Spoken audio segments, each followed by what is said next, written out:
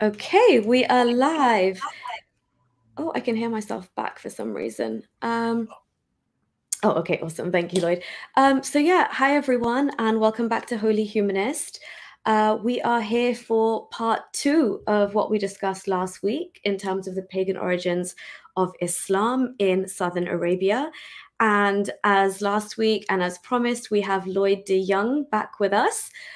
So again, a massive, massive, massive pleasure for us to have him here and share his knowledge with us. And guys, basically, today, before we do get started, we just want to touch on a couple of things. So I understand I do have mods on this channel, but even before I kind of go into that, so this channel, Holy Humanist, was, if you look in the About section of the channel, this channel is solely dedicated to looking at Islam and understanding it for what it actually is and the genuine threat it is, the oppressive system that it is for women and children, the way it glorifies war, and those kind of things. So everything Islam and human rights related and everything that comes within the scope of that. This channel does not promote any other religion, and this channel also does not go out of its way to bash any other religion. So if I have gone to the trouble to find a guest who so graciously is willing to kind of come onto this platform, even though Lloyd and I don't necessarily come from the same worldview, we both can see that there is a very fundamental threat that Islam brings with it, and that manifests whenever Islam is in a place of dominance and power. So given Lloyd's background and given everything that he's kind of seen in his life, and therefore his findings of Islam from deep, deep in sources that you and I probably have never heard of, and me as a lay ex-Muslim are joining forces to kind of uncover what damage Islam can possibly do. So we're like, having said that, that's the main topic, and that's the purpose of these presentations, and for Lloyd to so kindly share, you know, his thesis of what's happening in southern Arabia and how that lent itself towards Islam for us. So I'd really appreciate it, guys and girls, whoever's watching in the chat. Please make sure that the chat sticks to the topic at hand and nobody goes on to attacking anybody else's worldview other than the topic at hand here. So if Lloyd has so graciously decided to come on here, there is no point trying to send comments and saying, you know, things about Lloyd to look into Christianity and things like that. That is not what is being discussed here. So I'd really appreciate it if you do see any of that funny business going on in the comments, please do nip it in the bud. Some people who are here who are my regulars, Ray, the producer as well, welcome. If you're here and you can be a mod for the duration of this, I'd really appreciate it. Zagros as well, you're here. So if you guys could just help me keep an eye on the chat and make sure it's not stirred to hateful comments and taking away from the whole motive behind this presentation. But yeah, that's just a little disclaimer and a bit of insight into why we're doing what we're doing and the way we've teamed up like this, and the fact that Lloyd understands what this channel is and has still gone out of his way to come on and present this information. And I think we all need to respect that. So yeah, Lloyd, do you have any comments on that? And before we start? Oh no, much appreciated. Thank you. I'm just really glad to be on the channel with you. I really enjoyed the first one. It was really stimulating discussion, and I mean, you're a really good host and a very sharp mind. So I look forward to the interaction on this one again. Thank you. I really appreciate that. So everybody, we're going to kind of go with the same kind of format as last week. So if you have any questions as we're talking about certain things, feel free to send them our way, and we'll try and address them as we're on that slide or as Lloyd is in the middle of presenting that information.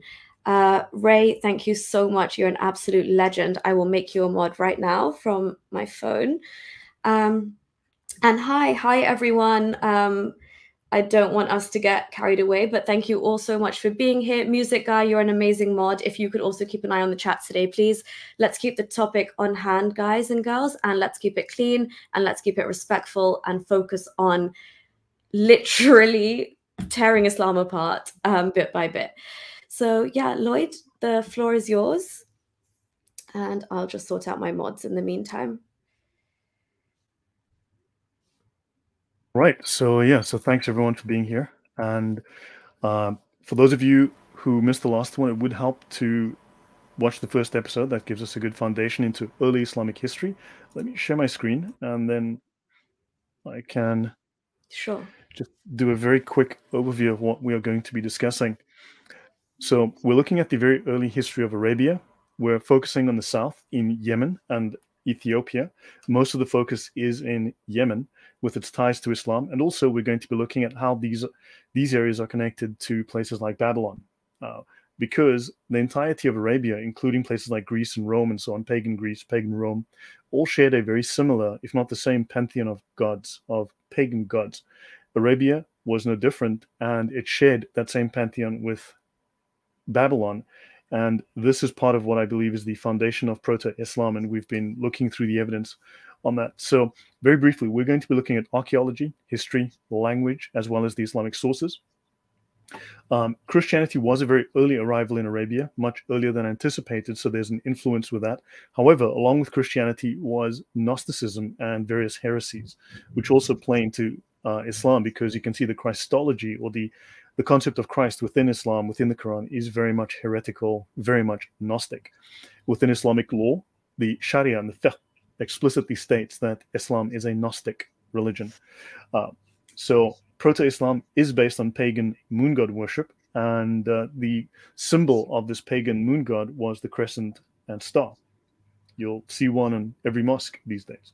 And we also are going to be discussing the Arabian pagan god called Makkah. Right. So yeah, so I think that gives us just a brief update on that. There'll be more, but let's continue where we left off last time. Anything you'd like to add before we go on? No, that's great. I just did you say today we're going to also cover where the Sharia implies that Islam has Gnostic foundations, or is that I later can, if on? you want. I can show you some of the references within the Sharia. Certainly, I can do that.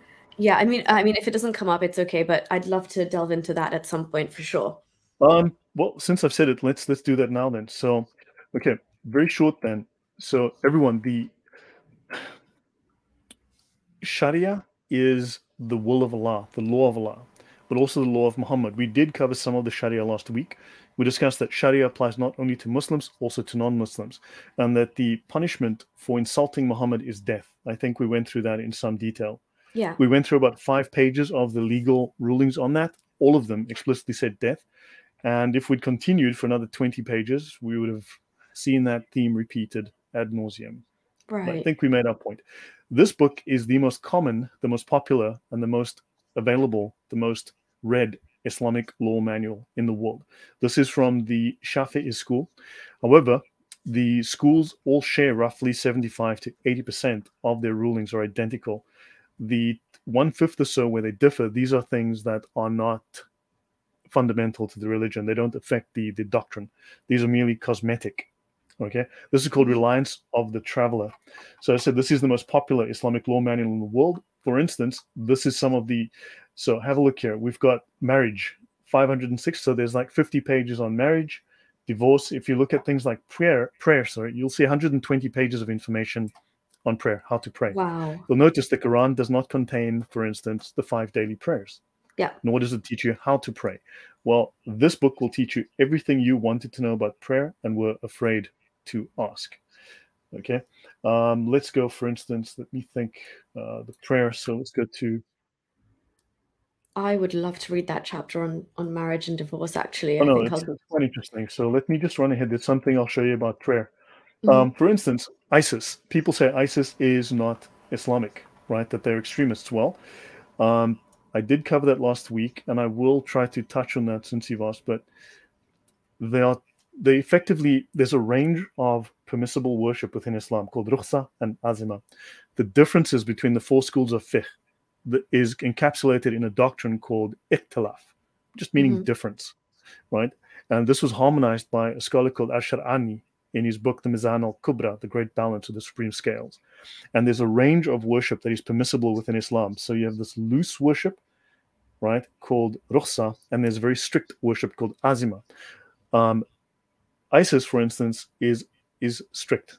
They are following Islam according to the doctrine of azima. The only place that they differ from Orthodox Islam, where they break what's called the ijma, the orthodoxy, is that they have abolished rukhsa. That's really the only thing that they have, that they differ. Otherwise, their doctrine is standard Sunni Orthodox Islam. right? Right. Notice it states here. So notice ISIS would behead anyone who did not pray, who did not come and pray the prayers. This was common. There were apparently baskets of heads all over the place, because it states here in the Islamic law under strict Islam. So if the Sharia is implemented in full, if they take over and they implement the Sharia, a Muslim who holds the prayer to be obligatory, but through lack of concern neglects to perform it until its proper time, has not committed unbelief. Right? That's a relief. Rather, Yeah. he is executed, washed, prayed over, and buried in the cemetery. Wow. Okay. That changed very quickly, very, very quickly. So this Yeah, is ISIS so even did this even in to a the state letter. now like in Afghanistan, for example, this is Mm. this is the manual that they'd be operating with, right? As an Islamic state. Yeah, they are Deobandis, most like, well, the bulk of them are Deobandis. So it's going to be very similar because of the Very ijma. similar. Okay. That's the consensus between the four schools. ISIS was killing people who missed a prayer. This was Mm. standard practice. And this is Yeah. why. This is, for instance, there's another reference I want to find. There's a lot of information on the prayer here. No, I wasn't planning to do this. Okay, so something called the Sutra. It is recommended to put a barrier at least 32 centimeters high in front of oneself when performing the Islamic prayer. Okay, fine. Let's have a look at what else it has to say. If someone tries to pass between oneself and the barrier, it is recommended to gently push him back. If he persists, if you are blocking the way, if you are praying, but your body is blocking a path, and someone tries to walk past, you may push him back as hard as necessary, as you would an attacker. If the person trying to go past were to die, you would not be subject to retaliation or have to pay indemnity to the kin. Oh, this is insane. I mean, this is the religion of peace for you. And I mean, I know this is like the intense actual like basis behind it, but that's why when people do, like even in the West, for example, when they do just think that they can put up their prayer mat in the middle of the road or on a sidewalk, and they do it with such conviction because it doesn't matter what the consequences are. It's your prayer at that time. And this is, as you're saying, like when you don't have that in barrier anyway, a lot of Muslims put something there to make this imaginary barrier. So anybody that's walking past doesn't like disrupt your prayer. But this concept of having a barrier and nothing come between it is so important. Yeah, so you can kill someone while praying and you have absolutely no guilt or fault assigned to you. Yeah, literally. No, not one would not be subject to retaliation or have to pay an indemnity to his kin. So if this person was to die as a result of your push, which is an intentional push with intent to keep your prayer going with this, and death in like as happens as a result, you walk scot-free. Yeah, under the Sharia. Now, look, obviously, you might do this today in London. You'll obviously go to jail. You might do so in, Exactly. for argument's sake, in an Islamic country, but that is only because Sharia is not yet fully implemented. Yeah, Once it is, under the Taliban, under ISIS, this is what is legal. agreed. This then becomes the law. Okay, Thunderous so one, hello and welcome. Yeah, it's good to have you here. I'm excited for our chat tomorrow as well. yeah, welcome, Thunderous. So let me have a quick look here. So, looking within the manual. Now, this is one manual. Understand, no single Islamic law manual contains everything. Often there are specialized manuals, one on marriage, one on prayer, one on fasting. They'll have a little bit of everything. The largest and most complete, to my knowledge, is the Hidayah in the Hanafi school of fiqh. This manual is special, though. This one has a little bit of everything. It is a single volume that compiles a little bit of everything. It compares with other schools, and it has the most sound rulings of those schools presented for you as a compendium. So there's no other Sharia manual like this in the world that I know of. So I've looked up the word Gnos, G-N-O-S. We have Gnosis mentioned 18 times, Gnostic 5 times, Gnostics plural 3 times, and Gnostics with an apostrophe 1 time. So that's more than 20 references, almost 30 references. So, for instance, if you're looking at Gnosis within Islam, he writes, the Sheikh al-Akbar writes, there is the spiritual station of annihilation in Gnostic vision. In other words, there are multiple spiritual stations. So this is a part of a ritual series of incantations and exercises you do to free yourself from your physical mind and body and to enter into the throne room of Allah. So Wow, it's a okay. series of occult magical practices so that you can have Gnostic vision. That's okay. So this is like Islam's version of like almost like transcendental meditation to get the union with God, if you will. They claim Oh, so. So the Islamic scholars claim that they have the true gnosis. That everyone who came before was just lost or faking it or didn't find the truth. These guys have the true knowledge, the gnosis, and this is in the classical sense of what we know as the gnosis from the Gnostics, okay. right? So they speak of the harm of stopping at the first traces of gnosis. You have to push through, right? So others claim to have attained to gnosis and contemplative knowledge of the divine, to have passed through spiritual stations and states, and to have reached nearness to Allah. Others have, but those guys are faking it. We as the Islamic scholars, we as the Muslims, we've really reached it. Our hearts are aflame with the love of Allah Most High, and we have attained to gnosis. We found the true path. So the true Okay. knowledge of the Gnostics, we have found it. So not Buddha, not anybody else, they found the real truth. Correct. Okay, but this is a longer story, but let me do a very short summary then. So Islam has 4 levels and 2 divisions. The 2 divisions are the Sharia, which is the law, which is to obey the law, right? It's illegal. That's really just a legal issue. Just do what you're told. Then the other side of it is called the Haqiqah, the knowledge, which is knowing the truth, right? So you as a lay Muslim, you follow the Sharia, you do what you're told, but you're also at the bottom of the stack. Now the other side, the Haqiqah, this is only open to the most highly knowledgeable, most highly spiritual of the Islamic imams. Those imams all happen to be the Sufis. So the highest level of development within Islam is specific and exclusive to the Sufis. Now, then you've got 4 levels of knowledge, right? And notice all the saints in Islam are all Sufis. Yeah, true. Right? When they speak of saints in Islam, they're all Sufis. So your lowest level of knowledge in Islam, the very lowest level, and don't forget, the Quran is at this level. So the Quran is the lowest level of knowledge. So are the Hadith at this level. It's called you have the Ibara, which is the lowest literal level. Then you have the Ishara, the level of the Imams. Then you have the Lataif, and then you have the Aqa'iq. Right? So you have the 4 levels. So the Ibara is where the lay Muslim is, where he simply just knows the literal meaning and he obeys. Then your Imams have what they call the allusions, what is implied, what is not necessarily stated. Then the Lataif is the understanding of the hidden reality. Okay. Right? This is an understanding of the subtle truths. But you have to have this training and this all transcendental meditation, as you say, to understand that. And the final level is the Aqa'iq. These last 2 levels are only open to the Sufis and to the saints. So they effectively become as gifted as the prophets. They become like the prophets, and then they are open to the secrets of Allah. They then achieve the secret knowledge. So they speak of the Gnostic in his first states. He's affected by the impact, right? And they speak of the Gnostic's spiritual will exalted above all else because they are Gnostics. His spiritual will is exalted above all else, right? And then they speak here of someone who has reached the level of those to whom the unseen is exposed, the ghaib is exposed. Yeah, so the veil, they can see beyond that veil that most of us are not privy to. Right. Yes.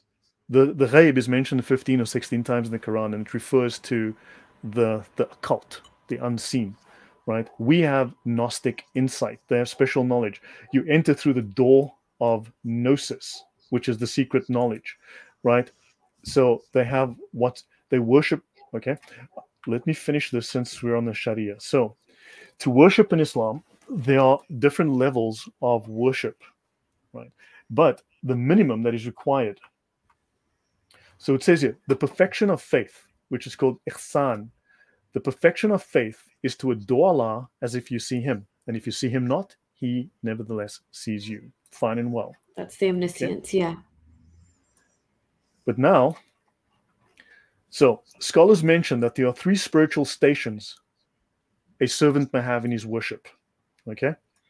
So, 1, you have to worship in a way that fulfills the obligations of Islam by observing it, all its conditions and integrals. These are legal conditions. These are rules, right? This is part of the law. Rules, yeah. Right? So 1, you must also, and then secondly, to do this while immersed in the sea of Gnostic inspiration, the secret knowledge, the gnosis, the mukashafa, right? And then thirdly, to worship as mentioned above. Okay, though aware. Okay, well, let's just. Okay, then they mention to worship as mentioned above, the mainly way that Allah sees one. Okay, so you eventually you get into direct contact with Allah. This is a summary, right? All three of these are of the perfection of faith, ihsan. But the perfection required for the validity of worship is only the first. In other words, just follow the rules, do as you are told, obey. Yeah. Perfection in the latter senses is the mark of the elect and not possible for many. Wow. Okay. This So is that's just only for confirming the that elite. hidden knowledge amongst the highest Sufi level. Correct. Okay, so Lloyd, a couple of things because this is really fascinating for me as well, especially coming from. So just so I've understood this correctly, so people like me who were just once upon a time a normal, supposedly believing Muslim, right, who was born into it and accepted it as the truth. I form part of the Ibara. Is that correct? So I am therefore allowed access to the Quran and the And Sunnah, some right? hadith. And some hadith, Some right? hadith. And the tafsir is only allowed to you in the company of an imam who will interpret it for you. Right, exactly. That's why the Muslim emphasis is always on like, well, we don't know, the scholars know, the imam knows. I can't, literally, they are like, this is Have you asked beyond a my. scholar? Yeah. Have you No, consulted a scholar? yeah, exactly. That's literally their go-to. But so that's really interesting because so from where I'm standing, I thought, and this is because I might be very ignorant in this, but I literally thought, for example, living in Saudi and seeing like Wahhabi Saudi, like Islam play out there, and there's a huge concept there where even the monarchy is not above the ulema, right? The religious elite, the ruling scholars. But then, in my understanding, Sufism, like they completely shun away from the idea of saints and like even saint worship or following the methods that the saints used. And so Sufism branched off entirely. But according to this like chain of command that you're saying almost, the top of those like scholarly circles are in fact Sufis essentially as like Freemasons of some kind or They claim to be Gnostics. the Sufis do claim to be the original Freemasons, and they claim to have founded Freemasonry in Europe.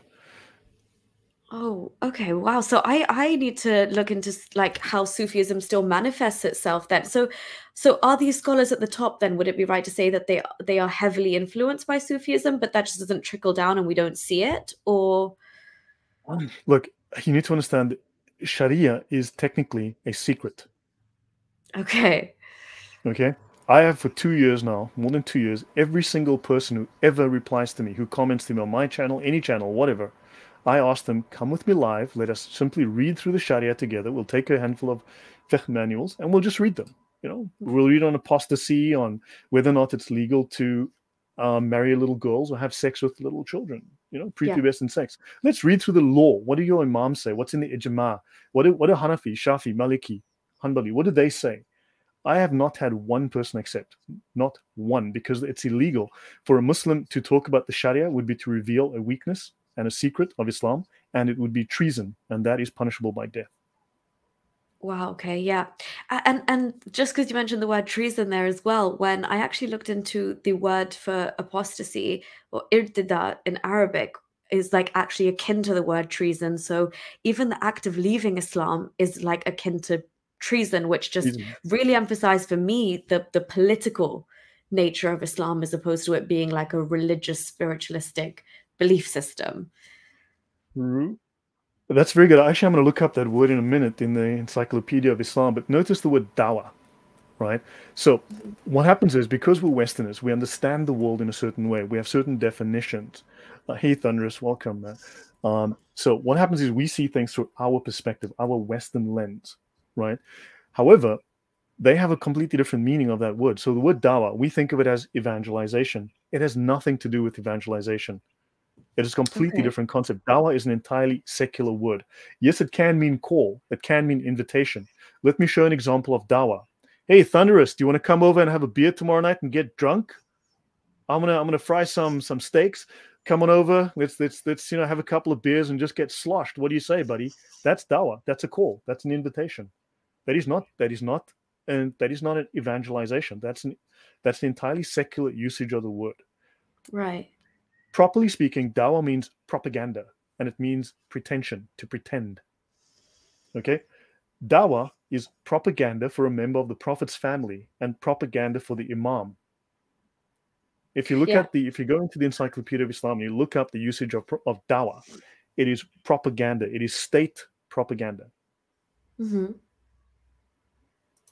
And that's exactly what we see. Okay, so do these dawah, I mean, does the dawah community, would they know these trade secrets and understand exactly the root of the way that they are Probably using not. dawah and the way they're selling it to Western minds? Probably not. No. Okay.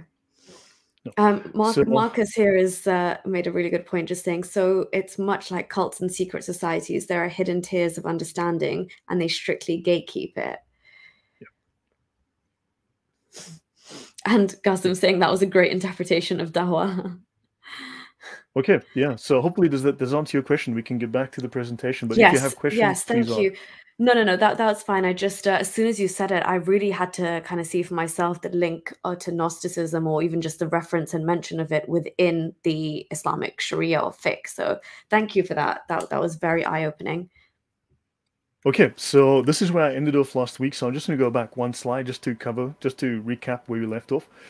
Muslims like to say that the crescent and star symbol originated in Turkey in 1843, technically. However, let's go to Turkey here on the left-hand side to the 1st century and prior to the 1st century, and we'll see that the crescent and star was utilized by the pagans in that part of the world, the Babylonian pagans in that part of the world pre the 1st century. Yeah. So this has been in use for a long time. Here's other usages of it. This is a pagan Byzantine coin. This is not from the Roman Christian Byzantines. This is pagan Byzantine.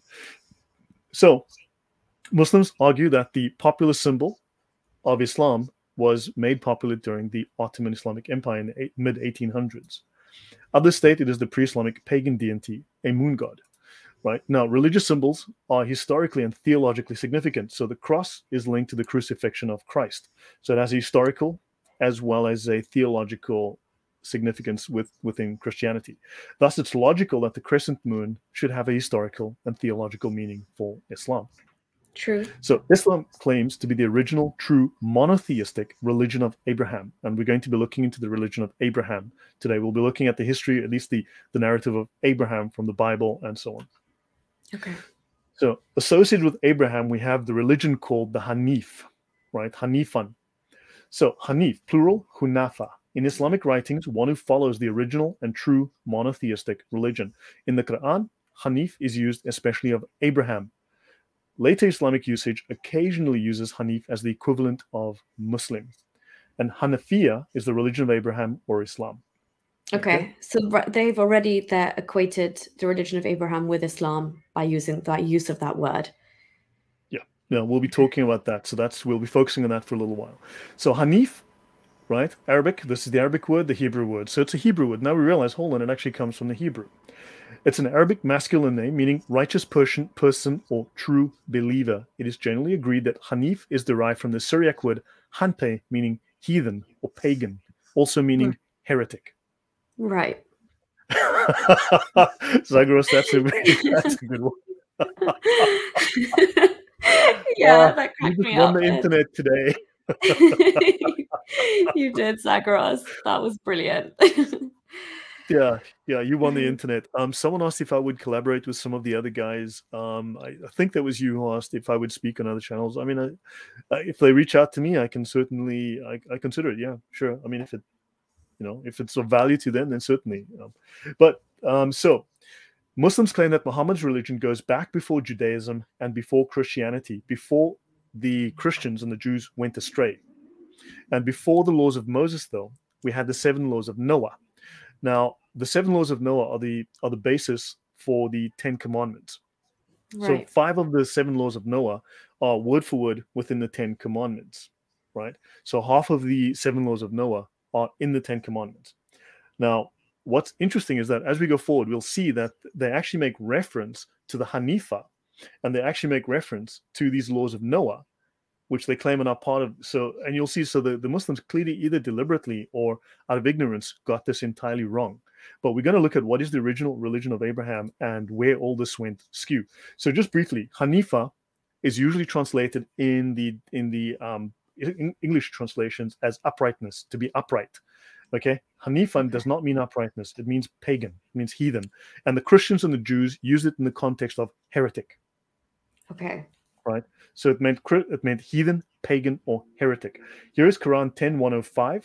Okay, this is Quran.com, and you'll see here this is the term: and be steadfast in faith in all uprightness, and do not be one of the polytheists. Here's the term. It translates on Quran.com as upright. Okay, let's have a listen here. So, can you guys hear that? I can it's very low. Okay, though. no, so I'm not sharing. So I'm actually then, okay, so hold on, give me 1 second. Yeah, I'm going to sure. play this for you because it's actually in the Quran. So I'm going to grab this and I will go there myself. Sure. Thomas Anderson is saying Abu Hanifa therefore equals Abu Upright. Fair enough. That would be accurate. So let me tell you what, let me stop sharing and then share with my video, with my audio. I'm going to share, Sure. share screen, share system audio. Okay, there we go. I'm now sharing system audio. Hopefully you guys can hear this. This is Quran.com 10:105, and you'll see here that Allah is speaking that they need to be one of the Hanifan. Allah is Hanifan. Hanifan. Hanifan.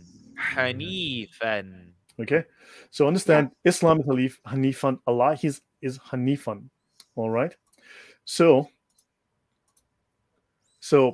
now the root, the triliteral root of Hanifan is HNF for pagan, right? So in the non-Islamic sources, we have the following. So the Jewish Midrashic literature, the root HNF is associated with heretics called the Manim. You'll notice one of the very first names for Muslims was the Mu'minin. Actually, let me just do this. So one of the very earliest names of Muslims was the Mu'minin. Right? Wow, okay, now, yeah. What is interesting is, sorry, my typing is really bad. Here. Within the Jewish text, though, a heretic or a heathen was a ha-manim. In Arabic, it's the mu'minin. Right? Mu'minin just means believers, but we'll get into all of that as we go. So it's associated with heretics, and in the Syriac documents, Hanpa or Hanpe denotes non-Christian pagans. So in other words, these would have been somehow pseudo-biblical believers, but they were not properly orthodox, therefore they were heretics. Yeah. And it's interesting that the actual Christians themselves considered them pagans and heretics. Yes. Yeah, they considered them pagan heretics, right? So now the Christians and Jews said, look, you guys are Hanifan. They were calling these people Hanifan, pagans and heretics. Whereas the people that were directing it at, they said, yes, we are. Okay, they just accepted it, yeah. Either they took it on or they didn't know what it meant. And they thought that we are following the right religion, so this is the name of that religion. They thought the Christians and the Jews were telling them the name of the religion, right? That they are following. And they thought it was the correct religion before Judaism, before Christianity. So Christian apologists of the Abbasid period retained the pagan sense of the term, and they applied it to the Muslims. They wanted to demonstrate the derogatory name, right? The meaning of the word by which Muslims called themselves. That's in the book Griffith the Prophet. The pagan sense of the term was known to Muslim writers. They applied the title Hunafa to pagans such as the Sabiyun. That's the Sabians from the north, right? In Harania, the Sabians, known today as the Mandaeans, they are Gnostics. Remember, they hate Jesus. They revere John the Baptist, and their prophet is Enoch. Right? Okay. So that's actually where I wanted to just allude to the Quranic reference and just check with you that these are the same ones being discussed, because they are actually lumped in there with Jews and Christians. People of the book. Yeah. Do you want me to pull that reference up real quick? Sure, by all means, if you want to go ahead, please. Okay, sure. Just here, just to check. So can you see this here?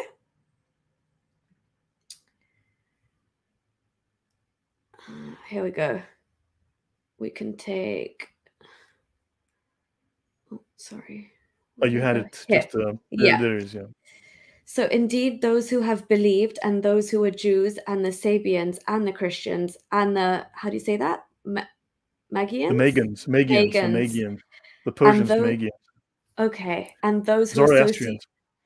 Oh, right. Okay. So here they're talking about Jews, Sabians, Christians, and Zoroastrians, and those who are associated with Allah. Allah will judge between them on the day of resurrection. So here they're kind of casting them all off, in my understanding. There's two other references to them. But I didn't want to disrupt your presentation too much. But that's when you're talking about the people you're talking about now, that's the ones that are being referenced there. Do I have that correct? Yes. Okay. Actually, so let me go here, search. And it's the exact same reference to them in the Hadith as well when they are referred to. So there's a little bit of confusion here within the Hadith. So since you brought it up, so no, wrong reference. I wanted a different one. Get at this Sabi. Here we go. So let's go to Da'if Bukhari, Volume 1, Book 7, Hadith 340, right? So notice. Okay. She asked where. They said to Allah's messenger. She said, do you mean the man who is called the Sabi with a new religion? They replied, yes. So come along. They brought her to Muhammad, who was called a Sabi. Okay, so Two Muhammad. men met him and took me to the man who is called the Sabi. Sabi. Very Now, the word interesting. Sa means the one who has deserted his old religion and embraced a new religion. The Sabis are a sect of the people of the scripture who recite the book of Psalms. Now, the Sabaeans, to my knowledge, will utilize the book of Psalms, but they are not Christians. They're heretics. They are Hanif. Yeah. Right? And also notice the Sabi. Now, the problem is that the term that is used here in the Arabic, I checked with someone who speaks Arabic, is Sabah, which you don't know whether they mean the Sabaeans or the Sabians. It's very vague. But it states here that Muhammad is either a Gnostic Sabian or a Yemeni moon god worshipping Sabaean. Right. In this case, it looks like he's a Sabian here, which is a Gnostic. Sorry. Okay. I just clicked on something. Yeah. And so they obviously we can associate the scripture of the Psalms with them, right? You would. Yeah. So okay. they so under the category pick and choose So under the Quranic reference of people of the book, you could see how they could fall into that category. Yeah, because they were loosely sort of vaguely Christian, but don't forget Gnosticism is pseudo biblical. Yeah. It's So although Gnosticism is very much derogatory towards Jews and also very much anti-Christian, so they're definitely not on the same page. Now, the pagan sense of the term was known to Muslim writers, and Yaqubi describes as Hanifs the pagans who worship the stars in Saul and David's times. So pagan moon worshippers are recognized by even Muslims as being Hanifs, which is the same context that the Christians and the Jews were using it in and directing it at the Muslims. Yeah, exactly. So it really does seem like then they either, as you said, didn't know, or they accepted it and said, yes, we are. No. So they thought, that if the shoe fits. Now, Hanif is used of Abraham as pure worship of Allah, contrasted with idolaters known as the mushrikun. Okay? It asserts that Abraham was neither Jew nor Christian, so they reject both of those religions, and that the people of the book were originally commanded to worship God as Hunafa. And you saw in Quran 10:105, Hanifa, right? You heard. Right? Yeah. Not as idolaters or polytheists. So this is something that is within the Quran itself, spoken by Allah. Now, the people of the book, or the Al-Kitab, the people of the book, the Jews and the Christians, later the Sabaeans. Now, the question is, do they mean the Sabians or the Sabaeans? That's the $1,000,000 question. Ambiguity here. Yeah. And the Zoroastrians, the Omegians, and even in India, the idolaters there were at some point included. Wow. Right. Now, Abraham is not a Jew, nor yet a Christian. In Quran 3:67, he was true in faith and he bowed his world to Allah's, which is Islam. Okay? So not Jew, not Christian, but he was a Hanif, right? So they say, become Jews or Christians if you would be guided to salvation, but say thou, nay, I follow the religion of Abraham. Okay? So let's have a look at this. We need to start looking at what is this religion of Abraham. So Hanafiya is contrasted with polytheism and the corrupted monotheism of Jews and Christians. So Moses' claim was that Abraham was righteous before Judaism was founded. Correct. Yeah. Now, evidence does, we do have plenty of evidence to show that for a time, the term Hanafiya was the name for Muhammad's religion. Okay. Now, oddly enough, so first there was a Hanafiya, right? So first you had the Hanafiya, then they became the Mu'minin, then there were the Muhajirun. Only much later did they become Muslims, and only much later did the term Islam become common. Prior to that, these were the names they used. Okay, both of these, Hanafiya and Mu'minin, effectively mean pagans and heretics. Yeah. And then Muhajirun means like immigrant, doesn't it? Yes, it does. So Abraham was a Hanif Muslim. So technical use of Muslim in Islam started at the end of 2 AH. Okay, I think it's the 2nd century AH. Okay, so Muslim and Islam are generally very late terms within Islam, right? Yeah, so yeah, true. just my little sense of humor. Yeah. So moving on. So the word Hanif in Islamic literature. So Ibn Hisham uses Hanif as equivalent of Muslim. Right? So Muslim today was a Hanif then. A Hanif then was, as we will see, a pagan moon worshipper. Okay. So the more frequent is the use of Hanafiya for the religion of Abraham. Okay, fine and well. And you have Tahannuf, which means the adoption of Islam. And Tahannuth is a derivative word meaning penance.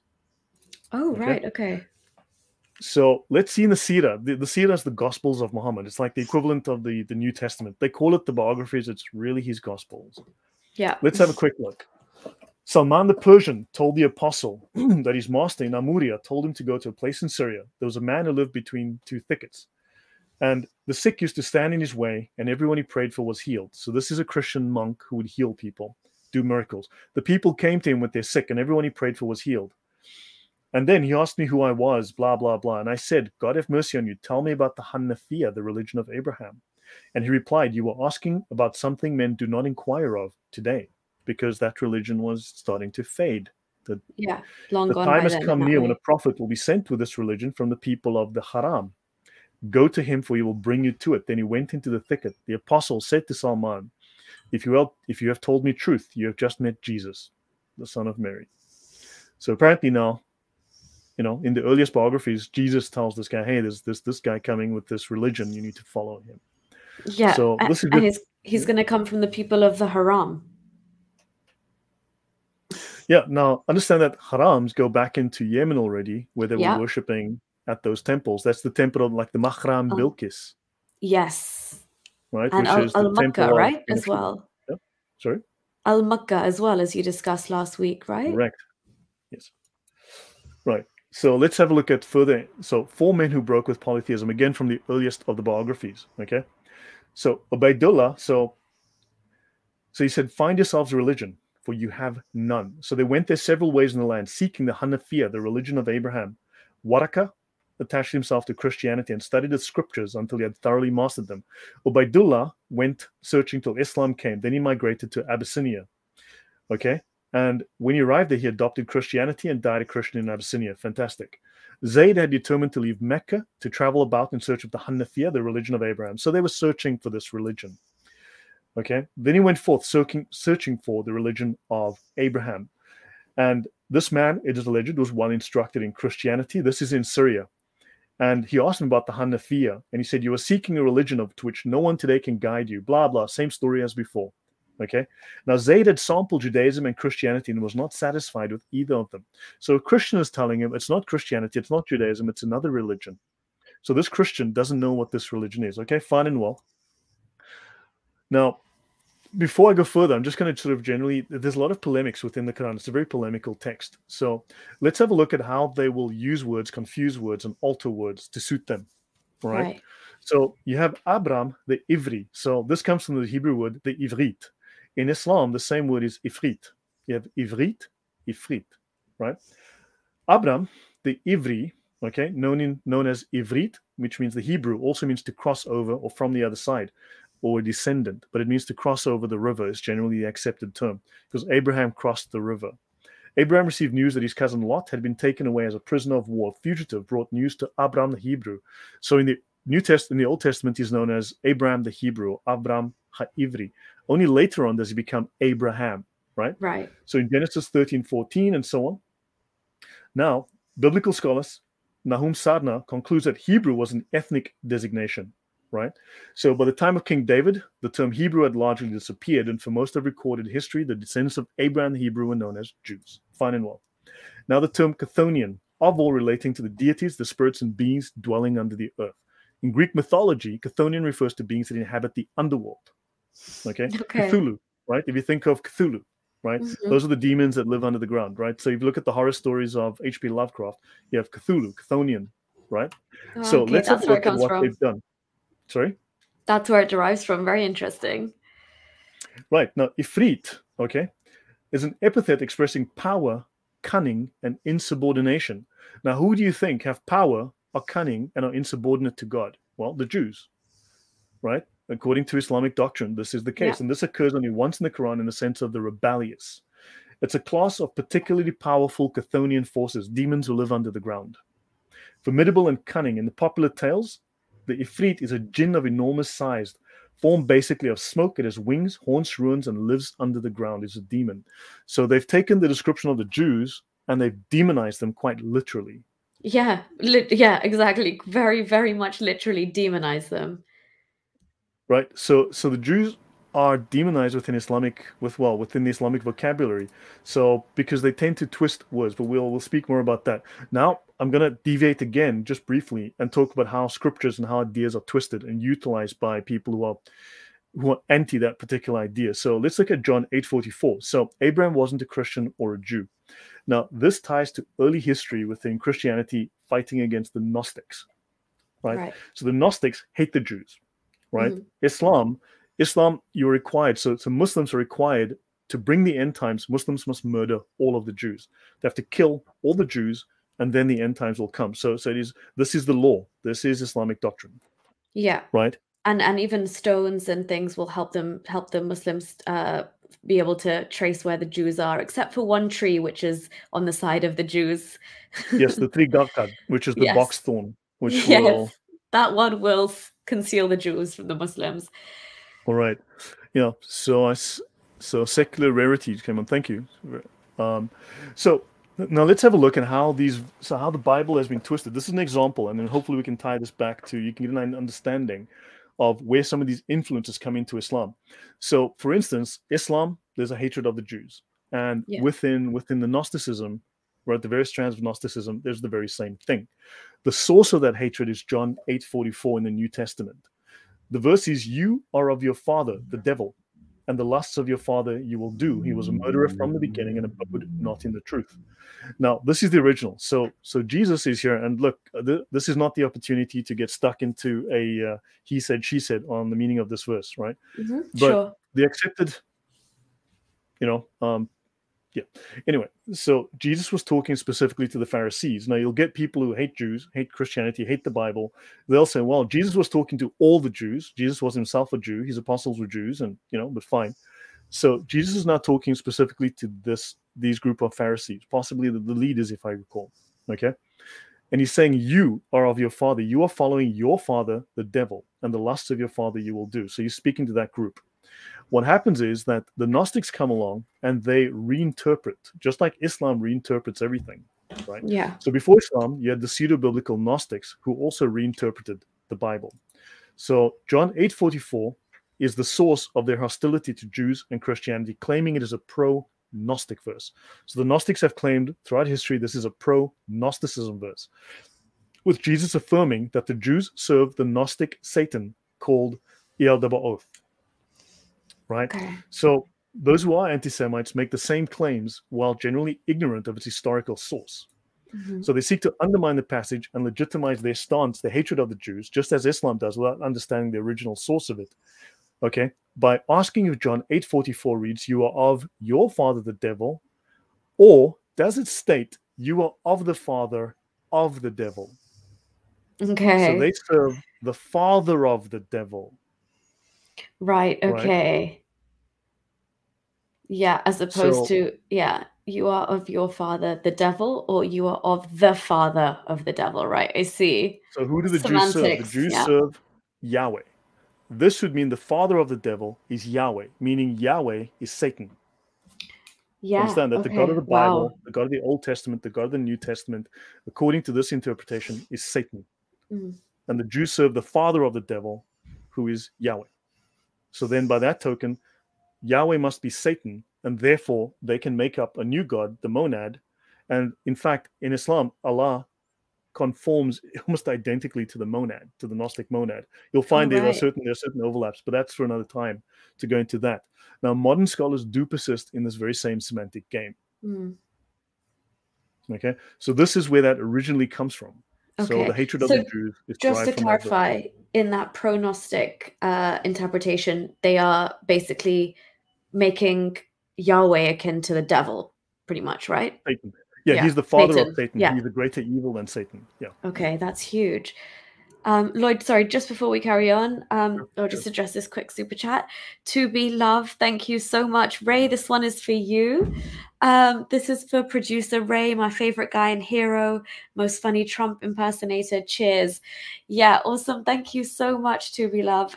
Ray, that one is for you. Your ex-Muslim rap has taken off, and yeah. I wish, To be love, if you understand Urdu, you should check out Ray's stuff in Urdu, because he is just as funny and the impersonations are hilarious of like Bollywood actors and stuff. So Ray is very multi-talented. But yeah, thank you for being here, Ray, and thank you, To be love. Stop Scamming Man is here as well. Thank you so much, Stop Scamming Man. Stop Scamming Man says, you can read translations of numerous Gnostic texts in Bart Ehrman's Lost Scriptures, published by Oxford. A good book on Zoroastrianism is Zoroastrians, Their Beliefs and Practices by Mary Boyce. Oh, okay, awesome. Thank you, Stop Scamming Man. I will definitely look into the Zoroastrian book as well, because I'm genuinely like interested in that and everything that Lloyd is alluding to today when they are mentioned, and I know how like ancient their practices are as well. So I'll actually put this in the description as well, these two recommendations. But yeah, thank you for that. Okay, yeah, so hopefully you have an idea now. So using this revisionist framework, Jesus is not a Jew. Yeah. Right? And the God of the Old Testament of Abraham and Moses, that we call Yahweh, is now Satan. In fact, the father of Satan. So he's a greater evil. Right? Yeah. So this is the original source. This is entirely a Gnostic source, because the Gnostics were trying to push their view of reality and obviously displace Christianity. So obviously Islam derives its belief from that Gnostic view. Obviously it's taken from many views, but let's continue. Let's look at Maimonides. He is considered the greatest sage within Judaism, right? Or one of its top 2 or 3 greatest sages, right? So he speaks of Abraham, the Sabaean. So it is well known, he writes, that the patriarch Abraham was brought up in the religion and opinion of the Sabaeans. Remember, the Sabaeans are the Yemenis, right? The Yemenis worship the moon god Al-Makkah, right? The moon god Makkah, right? The moon god Makkah was, thank you very much, Trevor, thank you. And so thank you, Mariam, as well. Thank you, guys. Mariam, thank you. Appreciate it. So the moon god Makkah was also known as the Babylonian prime moon god Shin, or Sin, as we say, S-I-N, right? So now the thing is, the Sabaeans are down south in Yemen. Let's have a quick look at a map. So notice the Sabaeans are down here in Yemen. Okay, Abraham was up here in Turkey, in Haran, right? And you've got Mesopotamia here. This is Mesopotamia. Here's Syria, and then here's Turkey, southern Turkey.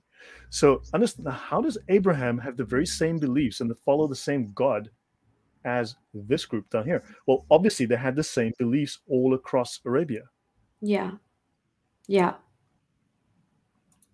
And with various names, right? But essentially the same worship and practice, but the names, as you can see, like the same pantheon exists across the board as well in Arabia, but there are slight variations. Also, just to follow up on this, Marcus was saying, right, we also saw the moon symbolism from the Kaaba in North Yemen. So Farish Ahmed, thank you. If you're already subbed, we will also recognize that. Don't you worry. I appreciate it. I appreciate the support, guys. Thank you. So remember, we did discuss in the first episode that these Yemeni Sabians, right, their religion, according to this 9th or 10th century Islamic scholar, this historian, says that the modern Islamic practices we have today are effectively identical to the practices of those Sabaean Babylonian pagans. We discussed that. So So we've already discussed that. So in other words, you've got the very same religion in practice today, just called Islam rather than called this, Thank you, So Trevor. what you're saying pretty much is you could literally just take the word Savior in the way and put Islam there, and you'll pretty much get a you mirror pretty much reflection have of current Islam. Islam, yeah. I mean, that's what that scholar said. And that Mhm. was in the 9th century, 10th century, he was saying that. Wow. Right. So the patriarch Abraham was brought up in the religion of the Sabaeans. That would be the Yemeni Sabaeans, those moon worshippers, ignoble remnants of the nations left in remote corners of the earth, like the savage Turks in the extreme north and the Indians in the extreme south. These are remnants of Sabaeans who once filled the earth, the pagans who once filled the earth. So let's continue. In their writings, Noah was rebuked and imprisoned because he worshipped God, and with many other accounts about him. The Sabaeans contend that Seth differed from his father Adam as regards the worship of the moon. Okay, so there's a divergence there between father and son, apparently. And most of the Gnostics before the advent of Christianity, when Gnosticism took on a very Christian sort of a flavor or cover or facade, they were all Sethian Gnostics. You'll find that most of them are derived from the book of Enoch. Enoch is the son of Seth. Right, okay. Okay, and is that why they could have that's already like, if there's a divergence there between what, like, for example, so Seth differed from Adam, and Seth, then like the book of Enoch comes into play, and they are basically branded Gnostics. Then would you say Islam is still following that trajectory, or is there some mix up from what they contend Adam still believed in? Look, it's really hard to tell. I mean, it's hard to tell. All we can do is look at the evidence and try to construct a conclusion. So it would seem there's this pagan foundation, and then it changes through time as it goes to different geographies. It starts to add different ideas. For instance, if I go to the very earliest, now in theory, the very earliest Gnostic within the Christian era would be Simon Magus or Simon Magus. Okay. Right? That's within the New Testament. You got Simon Magus. Then after that, the very earliest, I would have to go and bring up a different presentation again, but the very earliest. Yeah, I'm not going to go there right now, but just briefly, since it's an interesting conversation. I don't mind, if you don't mind, I don't mind deviating and having the conversation. Yeah, sure. No, the Book of Enoch has long been considered, Farish, the Book of Enoch has long been considered non-canonical. It's deuterocanonical, in other words, secondary canon. It's considered, it's never been regarded as primary canon, except within the Ethiopian Orthodox Tawhid Church, which is where the term Tawhid in Islam comes from. And many of the practices, as we discussed last week, of the Ethiopian Orthodox Church were taken into Islam, maybe modified, but the same concepts are there. The Christology, to some degree, the very Jewish Christology is there as well. And they still revere the Book of Enoch. They still follow that. So unfortunately, I think that influence also impacted whoever Muhammad was, that impacted him as well. And you can see the influence in the beliefs. So the earliest that I can find of the Gnostic sects are called the Al-Chasai, and they had a book. So these guys are late 1st century, very early 2nd century. So the late 90s of the 1st century, they had the book of Al-Chasai. And for instance, there are many parallels within the book of Al-Chasai, within Islamic beliefs, Islamic hadiths. But also, for instance, they're the first religion to state, remember within Islam, that you can dissemble. You can say, no, I'm not a Muslim. You can use taqiyya. Now, the book of Al-Chasai explicitly has the very same ruling as in Islam, that you can lie about your religion. Okay. It's stated explicitly. Yeah. And then Lloyd, really quickly as well, just to move on to Judaism for a second, because the Quran directly says that the Jews have taken Ezra as God. So do you know where that, because that's another deviation, or are they referring to another set of Gnostics within Judaism then when they're discussing that? Very just probable, really quickly, if you can. Jews. Okay. Look, yeah, that question's been going around in circles for a long time.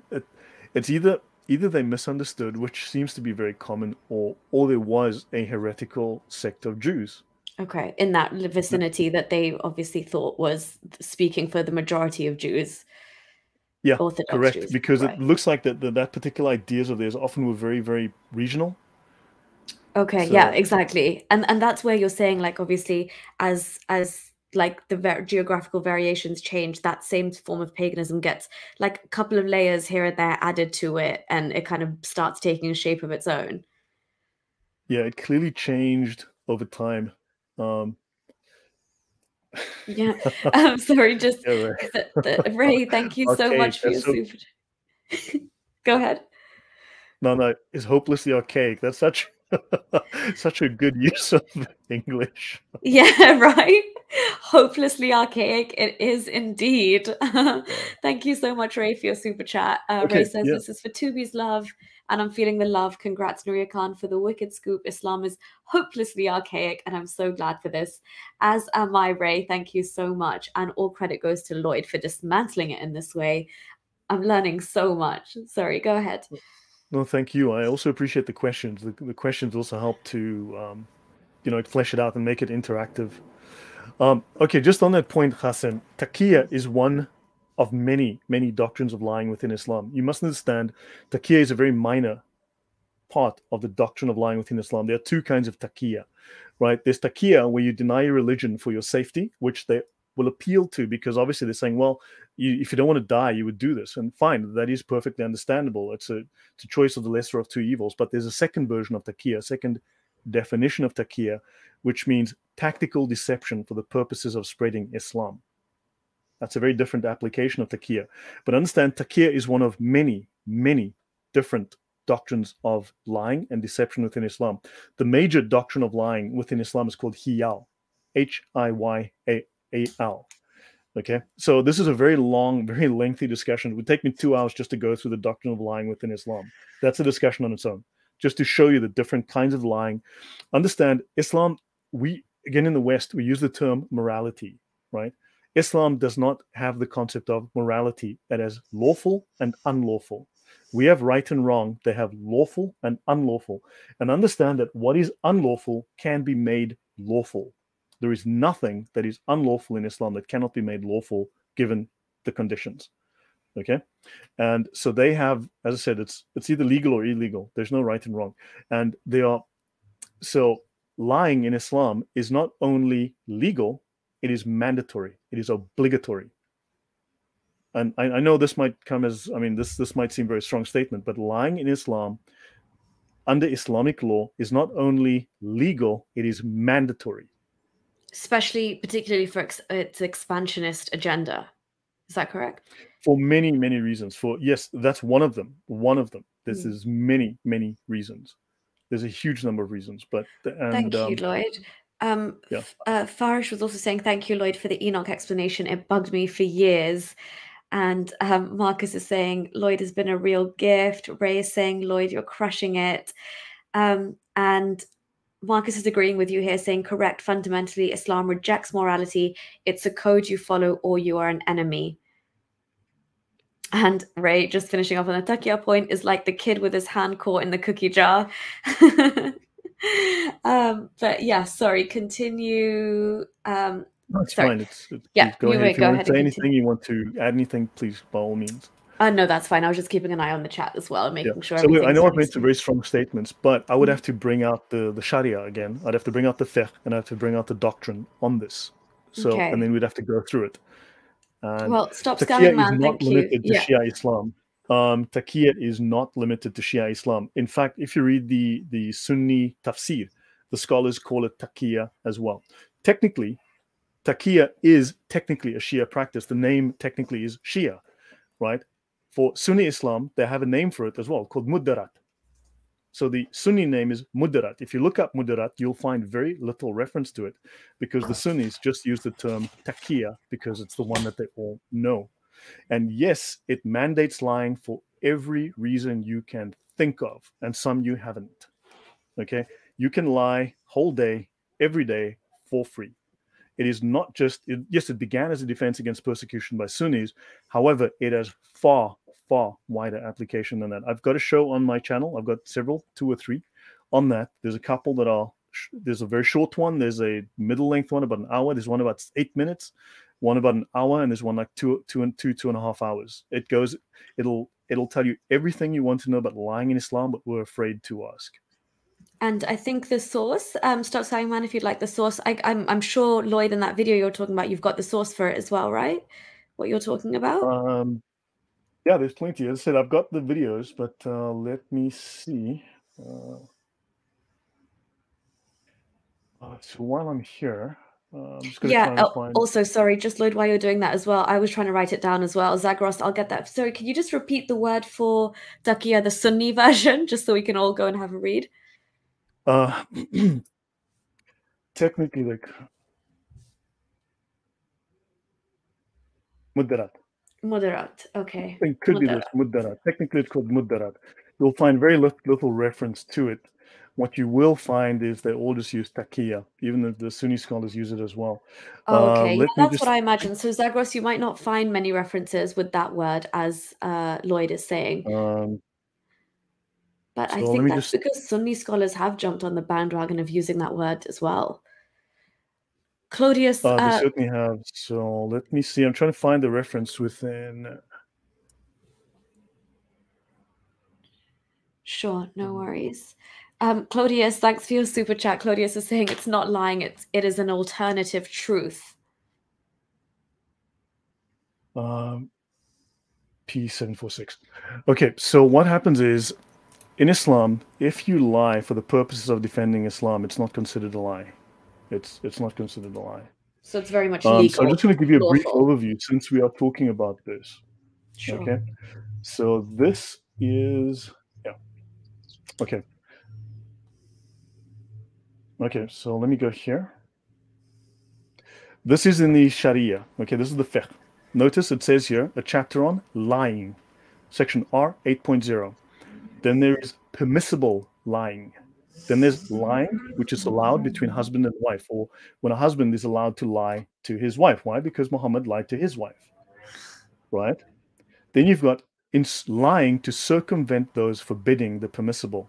Islam is permissible. Forbidding it, trying to stop Islam from spreading is not permissible. Therefore, you must lie to stop those who are forbidding the permissible. That's me.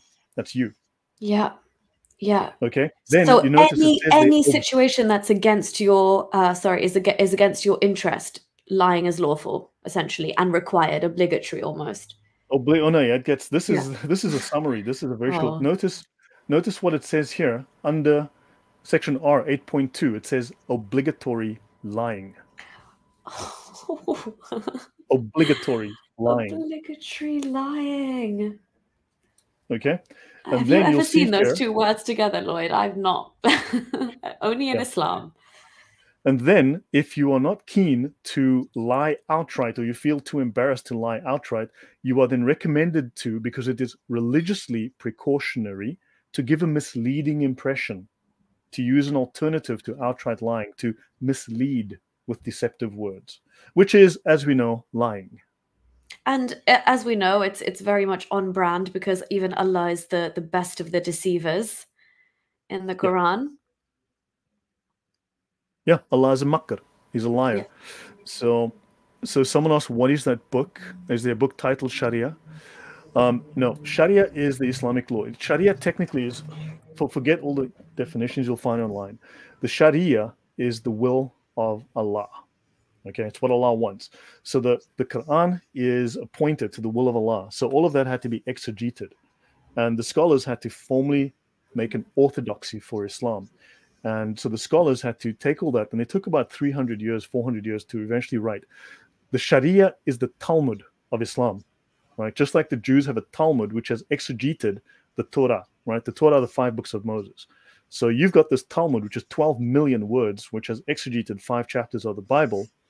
Now you've got the Sharia, which has exegeted the Quran and the Hadith. And you've got this massive, massive corpus of work, which explains everything in Islam without the confusion, without the deception. Right? Yeah, thank you so much for that, Lloyd. Real quick as well, To Be Love, thank you so much again. This rate's for you again.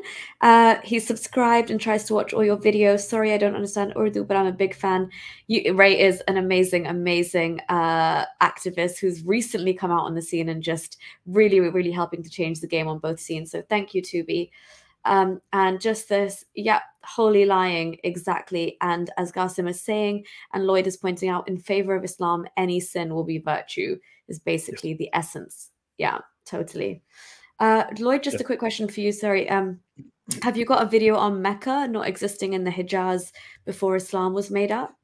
Look, check out Fanda Films, Jay Smith, his channel. Check out Sneakers Corner, Mal, who's now on Rumble, called Origins. Unfortunately, this is not an area that I've specialized in. I do touch on this within this presentation. I mean, we're meandering right now, but I do touch on this, certainly. I do touch on this.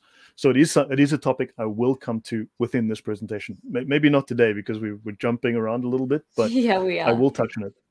Okay, awesome. Thank you. Devil's Advocate, the Lloyd's channel is in the description of this video, so do go ahead and check it out. But it is Lloyd's full name, Lloyd De Young, on YouTube. But somebody will definitely pass you the link to his channel. Oh, Ray's just done it. There we go. Yeah, please go ahead and subscribe. He's doing amazing work. Thank you. Yeah, I would answer. Yeah, look, I'm going to skip over something in the chat. I'm not keen to get into a bun fight right now, which I would win. But so moving forward, okay. So yeah, any questions, Nura, before I continue? No, I'm literally, this is all new information for me. So go ahead, hit us with more.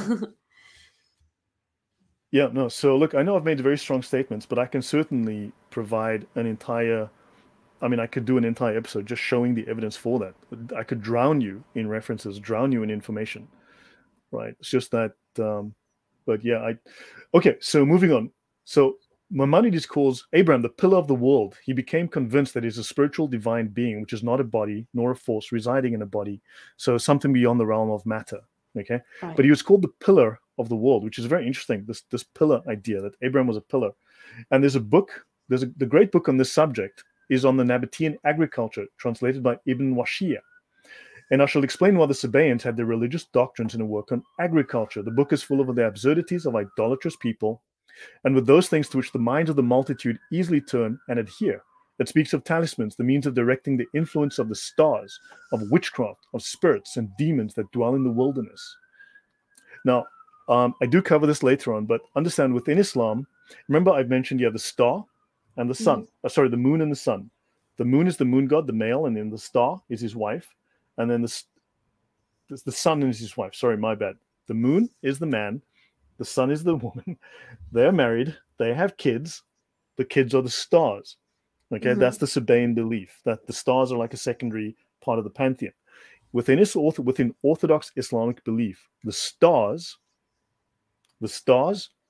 are alive. The stars are higher beings that have souls. This is Orthodox Islamic belief. We'll get to that. Understand? And then you've got demons that dwell in the wilderness, the jinn. I was just thinking, Lloyd, as you were reading that last bit out to me, like I couldn't help but also just think of the kind of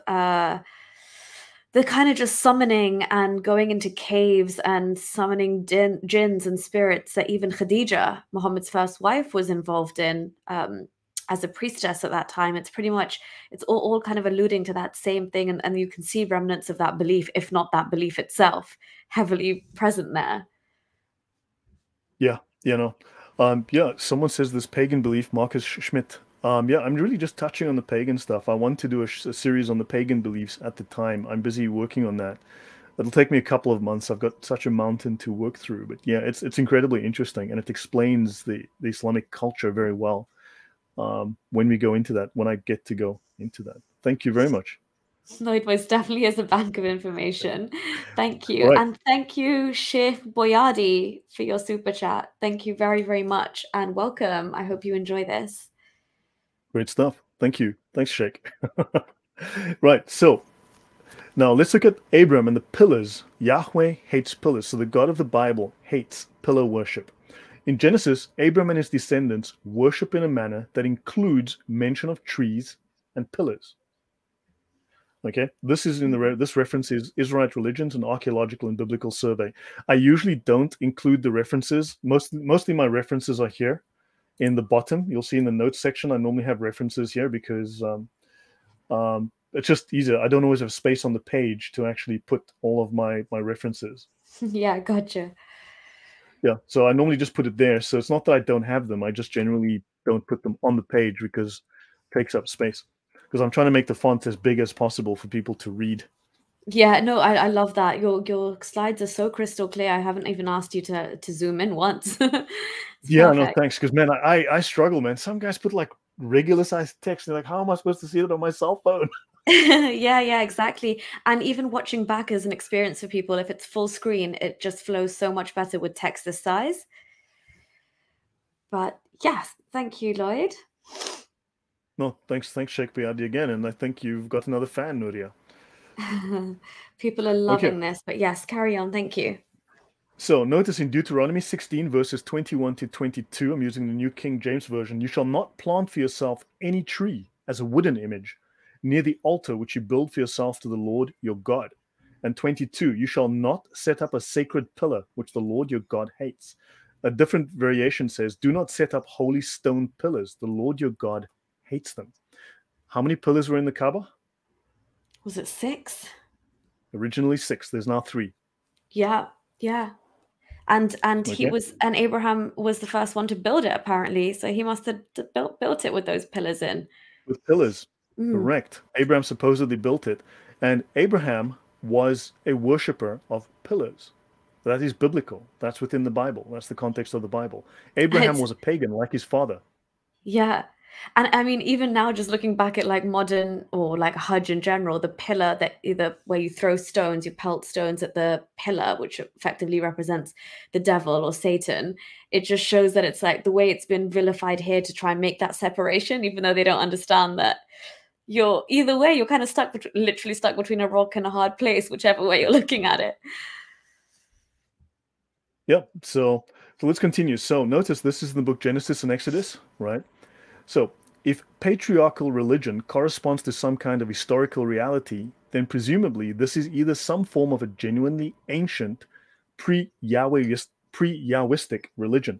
Remember, Muhammad was looking for the religion of Abraham, the religion before Judaism, right? And this is what Islam alludes to, right? So presumably this is some form of a genuinely ancient pre-Yahweh religion, right? Or it is something that was an unorthodox strand within Yahwistic religion, prior to the reforms of Josiah, a king in the Bible, Jewish king. So the difficulty with the latter suggestion is precisely the complete lack of that holiness and exclusiveness, which is one of the most fundamental characteristics of Yahwism. So you had all this polytheistic paganism going on, and then Abraham, he meets the one true God, and the one true God says to him, you will have no other gods before me. I am the true God. I am El. No one else bears my name, right? He's then told, and his descendants are told, to destroy the altars, destroy the pagan some idols, right? So that's just something. So they're saying, look, then maybe there was some kind of genuinely ancient pre-Yahwistic religion. Right? So there seems to have been one, because if it's an unorthodox strand within, then it says like, well, at least according to this scholar, he doesn't think there could have been a heresy, or there could well have been one. We know for a fact there were heresies, but that's just a point to make. So now I'm going to go to, I'm not going to belabor this point or spend too much time, but I want to go to a place called Göbekli Tepe, right? Okay, in Turkey, modern day Turkey, right? Yeah. Correct, in a place called Sanliurfa. So according to some Jewish, and notice Sanliurfa is about 12 kilometers, if I recall, from Haran, or 30 kilometers from Haran, where Abraham lived. And Abraham's brother is called Haran, named after the city. Okay. So according to some Jewish and Muslim sources, Edessa or Urfa is Ur-Kasdim, the hometown of Abraham. So I'm not going to get into a long belabored point about this, but biblically, based on that evidence, scholars had always assumed that where Abraham was from, was in the north, right, around Haran. Then in 1938, you had a guy with a lot of money, great PR skills, found this huge ziggurat in southern Mesopotamia, and he says, this city is worthy of Abraham, and blah, blah, blah. And suddenly, because this guy had such a big, was so popular, so well-funded, he was able to then convince everyone that is to the south. However, if you look in history, there's at least 5 up north alone, right? So according to the sources that I've read, the conclusion I've come to is that was to the north, But that's a very long discussion outside of the scope of this. So Sure. one scholar called Rensburg points out that this location makes better sense of the biblical references. This was always the view prior to 1938. So if Terah, the name of the father of Abraham, and these will be very important soon, and his family, they left Ur Kasdim to travel to Canaan, but they stopped en route in Haran, then Ur Kasdim should be north of Haran. Okay? In other words, if Haran is here, okay, this is Sanlefa, this is Haran here, okay? So if they stopped, then they would go to Canaan right here. They would go to Israel right here. Now, we'll get to this, so we'll cover this again in more detail shortly. Now, Okay. So 12 kilometers northeast of Sanlefa, very close to Haran, where Abraham spent a large part of his life, is the famous Neolithic Göbekli Tepe, the world's oldest known temple from roughly 10,000 BC. It's now been discovered there's one even older than Göbekli Tepe. There's one that's 2,000 to 3,000 years older than it, which is crazy stuff. Yeah. So this area, we're talking very old now. Extremely, yeah. So this area was part of a network of the first human settlements where the agricultural revolution took place. Interestingly, the Nabateans, not the Nabateans, the Yemenis, the Sabaeans, their history was in a book on agriculture. True, yeah, as we saw earlier. Yeah.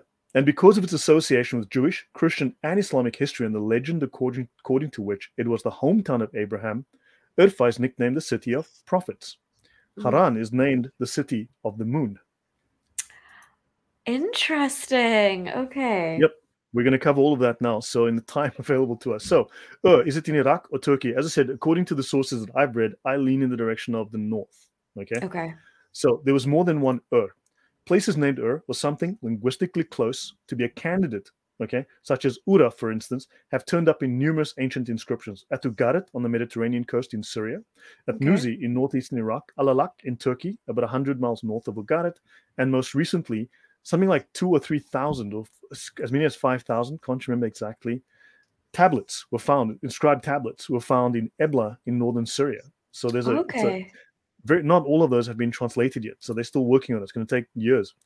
The Ebla tablets include references to places called Ura, and Urau, all in the north, all in Syria, Turkey. Unfortunately, none of these references can be located precisely. But the find spots where they were found indicate the cities were most likely in central or northern Syria or southern Turkey, near Haran. This is here. Turkey in Haran. So I'll move back out.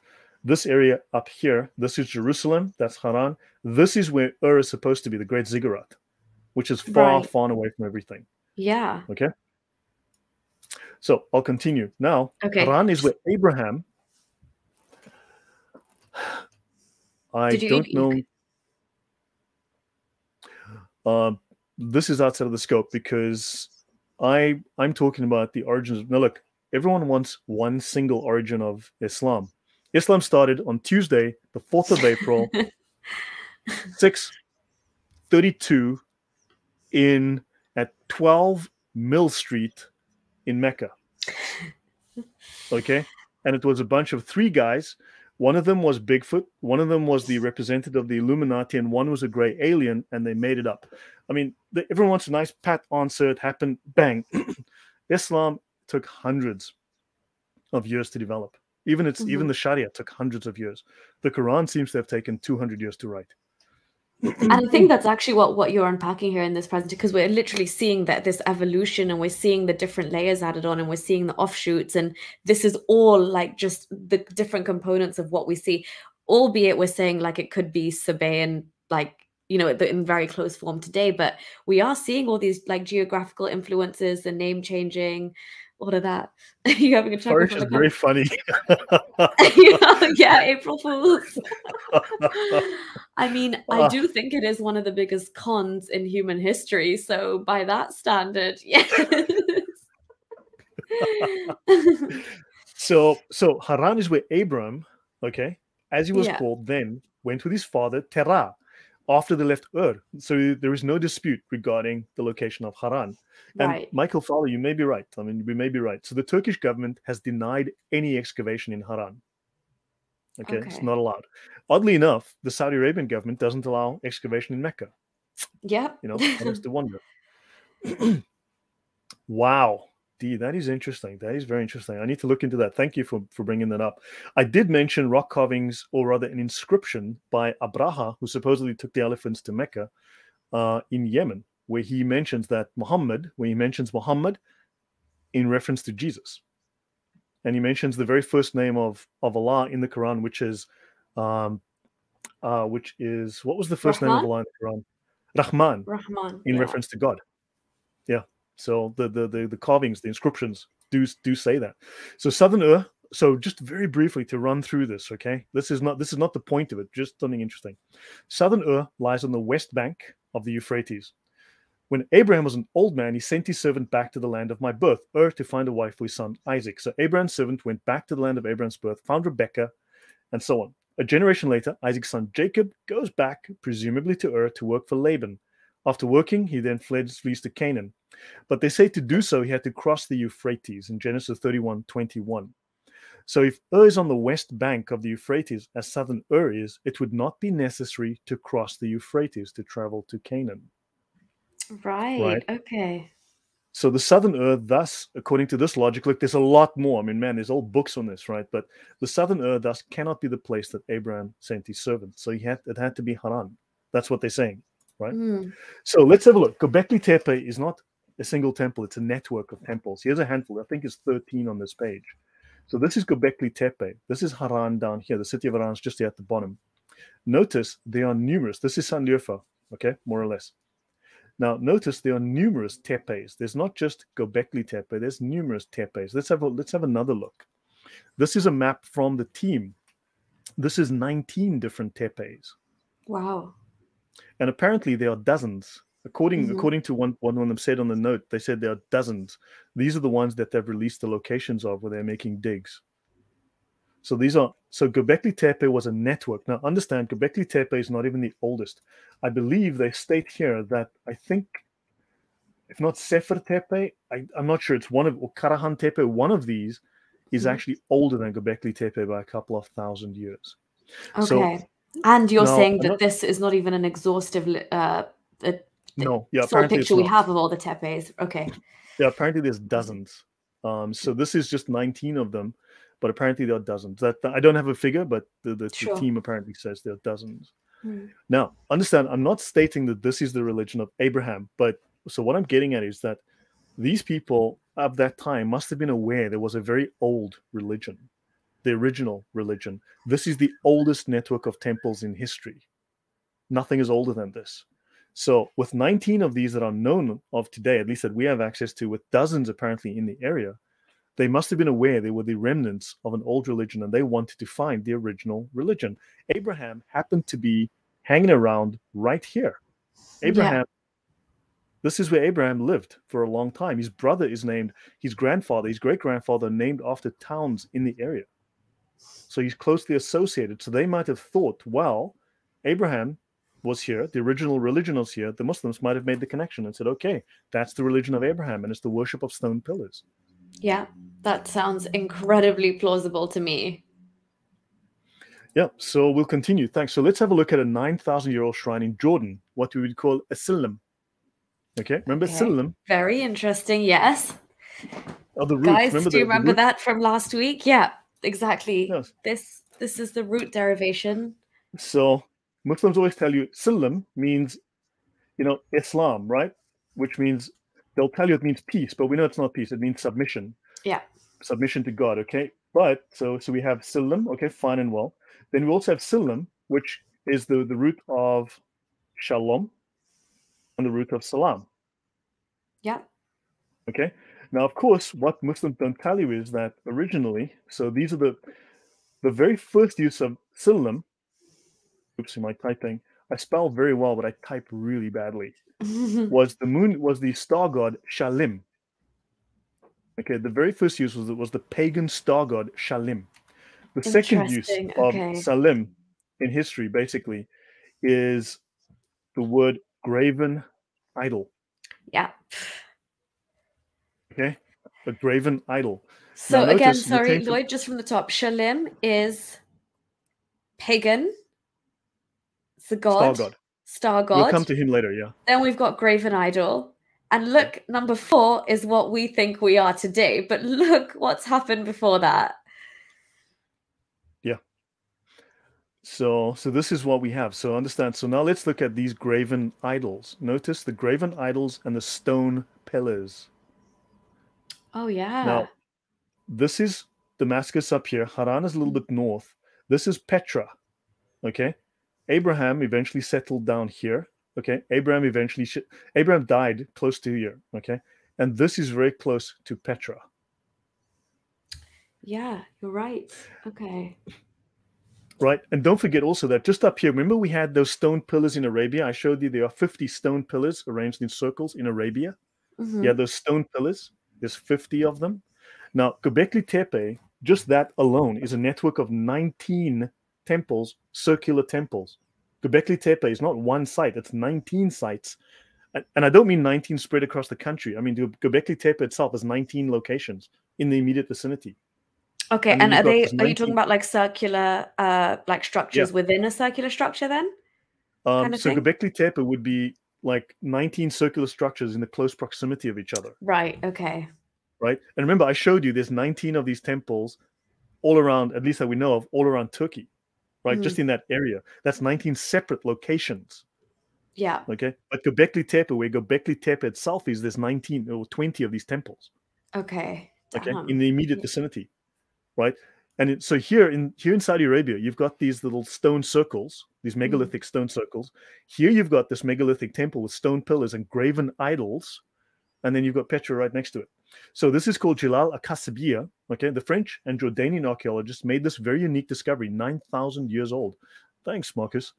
Okay. And this sheds new life on the prehistoric religion in the Levant. They have graven idols and pillar statues from the Neolithic.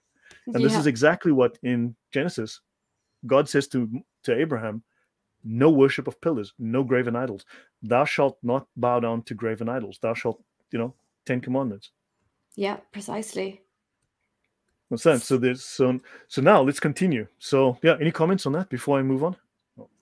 No, I think it's really interesting. This whole kind of pillar worship is coming like full circle, and you see that just with the derivation that you've showed us as well, and where that root word came from, literally meaning graven idols at one point.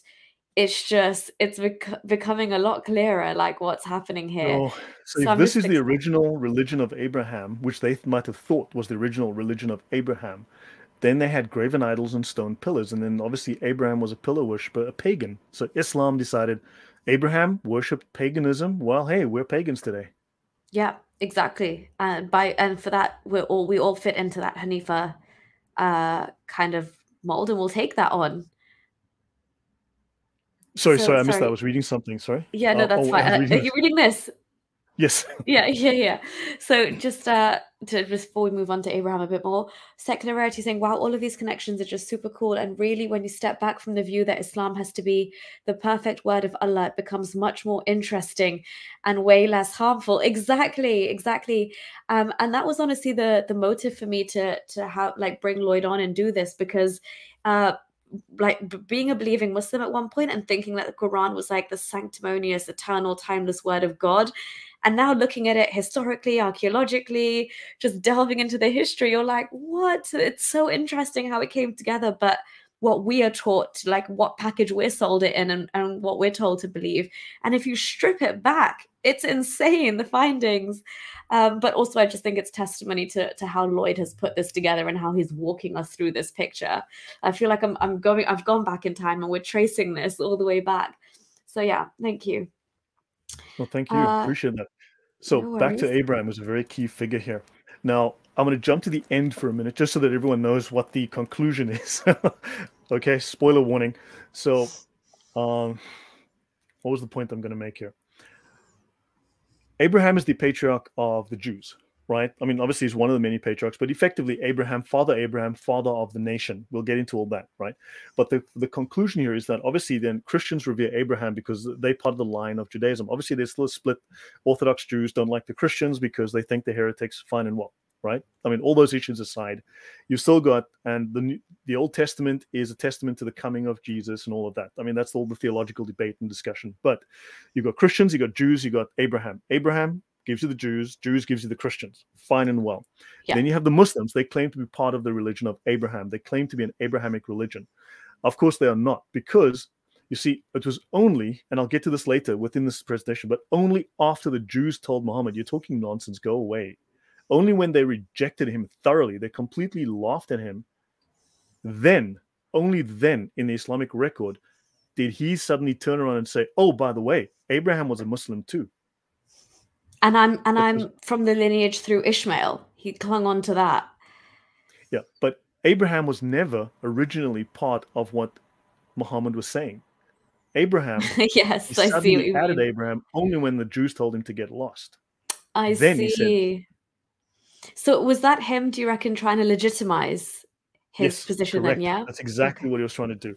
He wanted to legitimize it because they said, "You're clearly plagiarizing from things that came before." This is mentioned in the Quran. So let me talk briefly about Abraham. And so in Jewish tradition, do you have any questions? Sorry, before I go on. No, sorry, I was just reading some of the comments.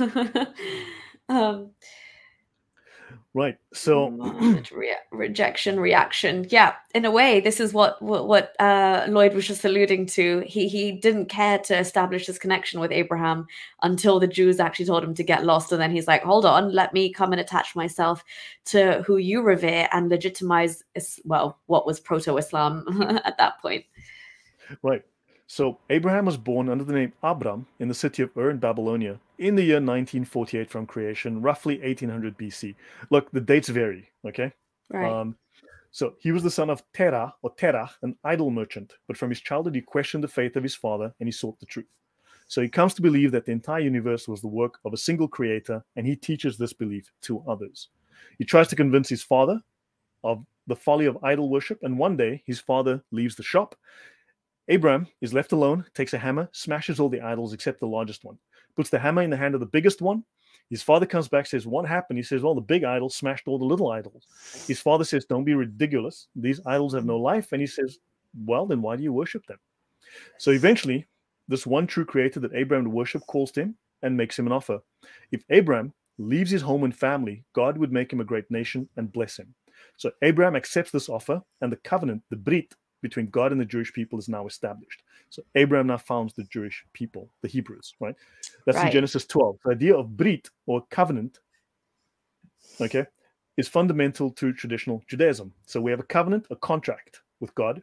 Now, understand, when you become a Muslim and you say the Shahada, it's a contract. Mm-hmm. Okay? Yeah, it essentially, is a contract, right? Understand it's a contract, but also, unfortunately, you get different kinds of contracts. You might have a contract of marriage, which is a very, if you look from a Christian point of view, a marriage contract is something that is very holy, sacred.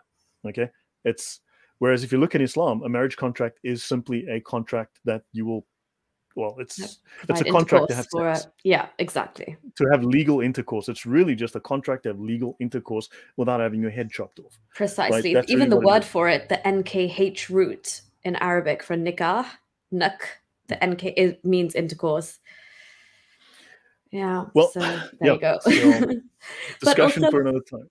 Yeah. But Lloyd, just real quick as well, when you were just in the previous slide, when you were talking about that Jewish tradition of Abraham, the smashing the idols, this entire story is literally almost again like the way that Muhammad's beginnings of destroying the idols in the Kaaba is kind of portrayed to us in this way, that he was turning away from the religion of his forefathers. These lines I've heard people put into the mouth of Muhammad and saying these idols have no life, they can't do anything, why worship them?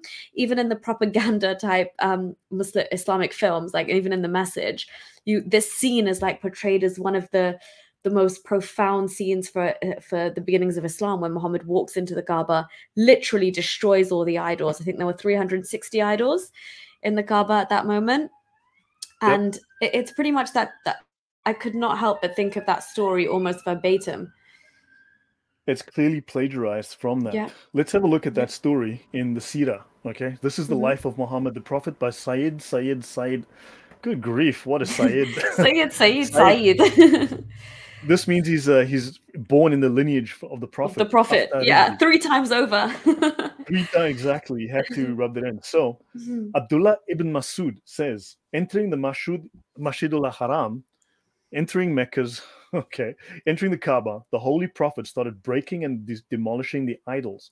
There were 360 idols, okay, affixed on the walls and on the roof of the Kaaba with lead or tin. Any idol near which the Prophet went and towards which he pointed his cane, that's Muhammad. This is a real picture I took from the... I was going to say Harry Potter in the making, but Voldemort is way more representative. So Muhammad would walk towards the idol and he would point his cane. He would say, right has come and falsehood has vanished. Falsehood is destined to vanish. The idol would fall headlong on the ground without anyone touching it. He wouldn't even need to touch it. He cast a spell from his wand and gone. Yeah, Muhammad's that good. So this is in the Gospels of Muhammad. Yeah. This is the Sirah. This is literally the Sirah itself. Yeah, this is the Sirah. So there's that story, and you can just see they've embellished some details there, but it's pretty much a plagiarized story. Yeah. Even so embellishment is not only legal; it is considered recommended in Islam. That falls under what's called the ilm al-badi. The ilm al-badi, you know, the Islamic sciences, which are not sciences. So the ilm al-badi is the Islamic science of speech, but it's the science of rhetorical speech. But this is speech that includes embellishment, artifice, and there's a third one. Artifice is basically lying to make things up, and embellishment is exaggeration. Okay. Momo magic, yeah, for definite, right? Sorry, So what you have is, so yes, within the Islamic sciences, you're expected to embellish and use artifice. Artifice is to lie, to deceive. This is a proper usage of Islamic science. Wow, lying to deceive. And so you're saying, so embellishments are, so with that point, are you trying to say, for example, it's encouraged to add more fluff to a story to give your idea and your like ancestry to make more, it more beautiful? Yes, yeah, exactly, and more legitimacy and more kind of powerful over the others, and so you have the claim to lord, like the lord over others. So that's all also part of the Islamic doctrine of the Islamic doctrine. Is that what you're saying? Yes, it is. Wow. Okay, so jazz it up as much as you need to sell this. That is legal. Okay. Ilm al-badi, the branch of the rhetorical science. Notice rhetoric is not a science. Okay, rhetoric is speech to persuade. Yeah, which true. deals with the beauty. Sorry, just read that. You read that. Ilm al-Badi, the branch of rhetorical science, which deals with the beautification of literary style, the artifices of the ornamentation, and the embellishment of speech. Holy crap. It is there in writing. Okay, no wonder they haven't held back with the like fantastical claims and the language and details, which really make you, think twice and thrice about a story. Obviously not as a believing Muslim, you take it at face value, but yeah, that's why some of those ridiculous details have made it in. Okay, let's look at briefly just the meaning of artifice without going into this. A clever trick or device, a clever strategy intended to deceive or defraud. That's an artifice. That's what they mean. If you false or insincere behavior. What you're also showing us, Lloyd, is literally like falsehood and deception and fraudulent behavior is literally seeped into the very notions of Islam as an ideology. I mean, it's almost built on like fake it till you make it kind of thing, and don't let anybody know. It's so twisted, like from the very beginnings, from its foundations. Yeah, yes, that is true. That's it, Marcus. The art of spinning a yarn. So understand, Islam is built on this deception. It is recommended that you do this, and that is true. So let me continue here. Yeah. So okay, so Abraham, right? So let me see. Yeah. Any questions about what we've just discussed about this ilm al-badi? Not from me. I'm very much with you on that. I'm just a bit shaken up, but I guess let's move forward. Yeah, so ilm al-badi is the science, right? And then under the umbrella of this science, you have other sciences and you have other doctrines or practices, right? So one of those doctrines, you have the ilm al-badi, the science of rhetoric, which is persuasion. But so ilm al-badi is the science of rhetoric and persuasion. Now, you know you've got the schools of fiqh, right? Yes. They say the schools of fiqh. Those are schools of jurisprudence. You'll often say you have the madhabs, okay? Yeah. You'll often say people will use fiqh and madhab interchangeably. Fiqh means jurisprudence. Madhab does not mean jurisprudence. It means persuasion. Right. There are schools of persuasion. Madhab is a school of persuasion. It's the one who is the most eloquent, the most persuasive. So even the madhabs are competing amongst each other in a way to be the most persuasive? Is that what's happening here? All that made it, they were. Yeah, okay. So right. And then, but they still managed to hold off and maintain the discrepancies within those four, yeah? There wasn't like... The discrepancies are considered a mercy from Allah because, for instance, what if you're born with one leg? You can't run as fast. You can't worship Allah as well, for argument's sake. So what happens is that's why you've got rukhsa and azima. You have strict observance. If you're a strong guy and you're very good, you can worship Allah fully, completely, without error. You can follow all the rules. But if you aren't competent in that nature, you've got some kind of lack, one leg, no arms, then what happens is that the differences, called the ikhtilaf, the differences allow you to violate these rules, not follow them, but still earn reward and still follow Islam to the letter. You're just following rukhsa. So in other words, if Azima says stab people in the eye on London Bridge, and the rukhsa says lie to people, you both earn reward. The other guy just gets more reward. I see. Okay. Right. Is that because... Okay, no, that makes sense. Michael Fowler says, I think this is a huge compliment, where he says, David Wood is missing so much by not watching this. I feel like, yeah, if Lloyd could share this information on some level like that, and there's a kind of collab there, I think you guys would really be taking Islam down. Yeah, sorry. Let's carry on. Yeah, Lloyd. you're welcome. No, thanks. Yeah. So hopefully this is. But any comments before I go on? Anything you want to add?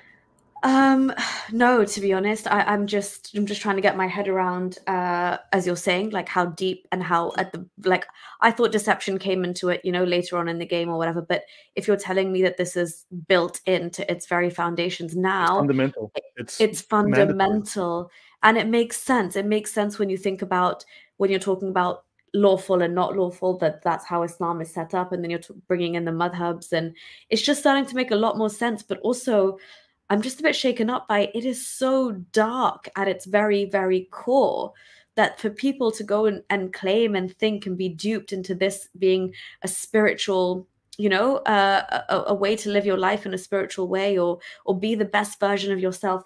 How could you ever be the best version of yourself and be just live life to the, like, even morally, when this whole thing is set up on deceiving, embellishing, deceiving with intent? As you said, that is a crime. In 2022 in the West, that's a crime. Yet this is what Islam is built on. It's as Josie Wales is saying, it's really opening my eyes, and it is a wonderful thing. Yeah, even leaving Islam and finding out like the levels to which Lloyd has gone, and he. Like, even in our chats off air, he was telling me, like, Islam is truly, truly dangerous. And I'm like, yeah, I completely hear that. But the extent to which it was dangerous in its very foundations, I did not know. So, yeah, Allah knows best. Allah is the best deceiver, it turns out. But, yeah, thank you. This is insanely illuminating for me. But yeah, so we've got about 10 minutes left for today's session, Lloyd. So feel free to kind of like steer it and close off wherever you like. Well, look, I enjoy the conversation, and I want to be able to answer questions because I know I want to engage the audience as well and answer their questions. So I'm happy to go on a little bit further. Thank you, Free Somali Minds. But thank you. I mean, you're a really good host. You ask really good questions, and I like it. It also gets me thinking. It also helps me to not just read, like a lecture. Yeah, I'm glad. I mean, I wish I could keep up with you historically, but honestly, this is just purely. I mean, I'm hearing a lot of this for the first time, and I'm just like, wow, I cannot be like more grateful that I've left. So for instance, okay, this is very mild so far, but this is the laws on marriage. Okay. Okay. So whether prepubescent or not, this girl must be married. Okay, this is in the Islamic law. So I'm going to go through just a handful. Sure. Just to a guardian may not marry his prepubescent son. He may not marry his prepubescent daughter to someone for less than the amount typically received as marriage payment by similar brides, nor marry his prepubescent son to a female for less money than you would normally get. So understand, prepubescent marriage is legal in Islam, but let's continue. Definitely. Right? The Quran even sanctions it. Yeah. Okay.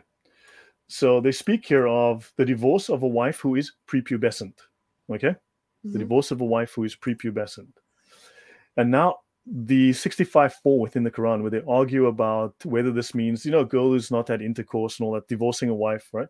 Mm-hmm. Just read this for me, please. Actually, just go down a little bit here. Okay, just read the second one, N9.2, if you would, please. A waiting period is obligatory for a woman divorced after intercourse, whether the husband and wife are prepubescent, have reached puberty, or one has and the other has not. Intercourse means copulation. This is also, guys and girls, whoever's not listening, this is exactly what Muhammad Hijab is referring to when he says that Quranists, relying on the Quran alone, it encourages mild pedophilia or extreme pedophilia, I think that was the word he used, because this is exactly what it says. You're able to divorce a prepubescent girl, meaning you're able to marry them. And it states there's no limits or age range in the Quran. It's only when you dive into exactly. There is none. There is none. There is no lower age limit to having sex with a girl in Islam. There is none. Yeah. So understand. So divorced after intercourse, whether they are prepubescent or not, you may have sex. Now they speak of in another case. Actually, there's another case where a girl is accused of adultery, okay, but she's a child in the cradle.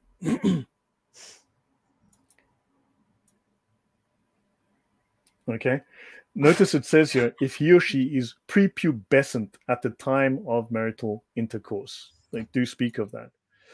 Sorry, there was another, I missed the other one, but wow, that's actually right. Yeah, sorry. This is, I mean, this page and by itself, Lloyd, is enough. Like, you were literally talking about like raping a child here, marrying off a minor, having sex with a child. You're told what the waiting period is. I mean, I don't understand how anybody can be privy to this information and still say things like this. Islam is the only true religion, proud to be Muslim. Are you really, honestly, like Ali Dawa, proud of that? That you can marry and rape a child in Islam and they're telling you how to divorce them afterwards? Honestly. Yeah. If you can, I know we're slightly off topic, but if you can read that for me, this is from another very popular, this book is still in use in Pakistan within the court system. This book is still in use today. Okay, these books are still in use. If you can read that for me, please. Sure. When a man has had sexual intercourse with a girl under the age of 9 years and has ruptured the parts, it is unlawful for him to have further connection with her. Holy crap. But she is not released from her ties if connected with him by marriage or slavery. If no rupture has taken place, the prohibition is not incurred according to the most valid opinion. If you don't destroy her vagina, they speak, I can go to another reference where you rip the skin between the bottom of the vagina and the anus and you rip that open. If that does not happen, you can continue having sex with this child. Oh my word. Because yeah, I was going to mention something that just reminded me of, but I completely forgot. I'm sorry. I just can't believe what I just read. I had never seen it. Sorry. Yeah, what I was going to say is this rupturing the parts. And I think I was listening to a stream yesterday with Christian Prince, and he was talking about in heaven, they actually go as far as in the Islamic heaven to describe the sound that will be made, because these men will be like, they'll have the power of like however many men. And the whole point of these virgins or huris is that they will constantly become virgins over and over again.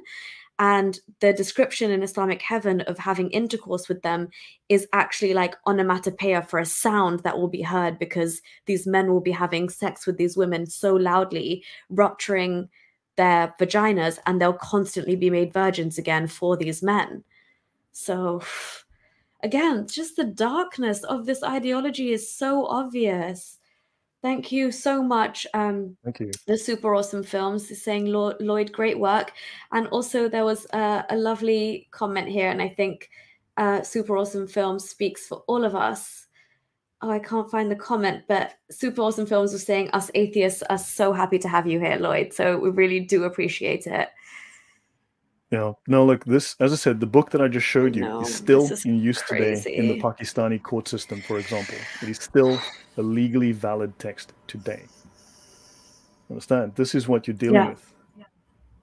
And so shall I just finish this section and then we'll call it? We'll just see where I am, if I may. Yeah, I'll probably just go a handful of slides further than if I can. I'm happy to go. Are you? Do you want to end, or would you you okay to go a little bit? I'm happy to push it a little bit if you are. Yeah, sure.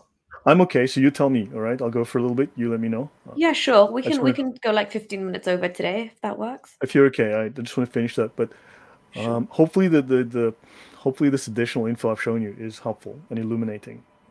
Most definitely. Most definitely. Thank you. Yeah. Anyway, you can carry on, Lloyd, whenever you're ready. Okay, so covenants. Covenants is fundamental to the Old Testament. So in other words, Muslims always say, "Oh, but God said you must go kill that group over there called the McDonald's."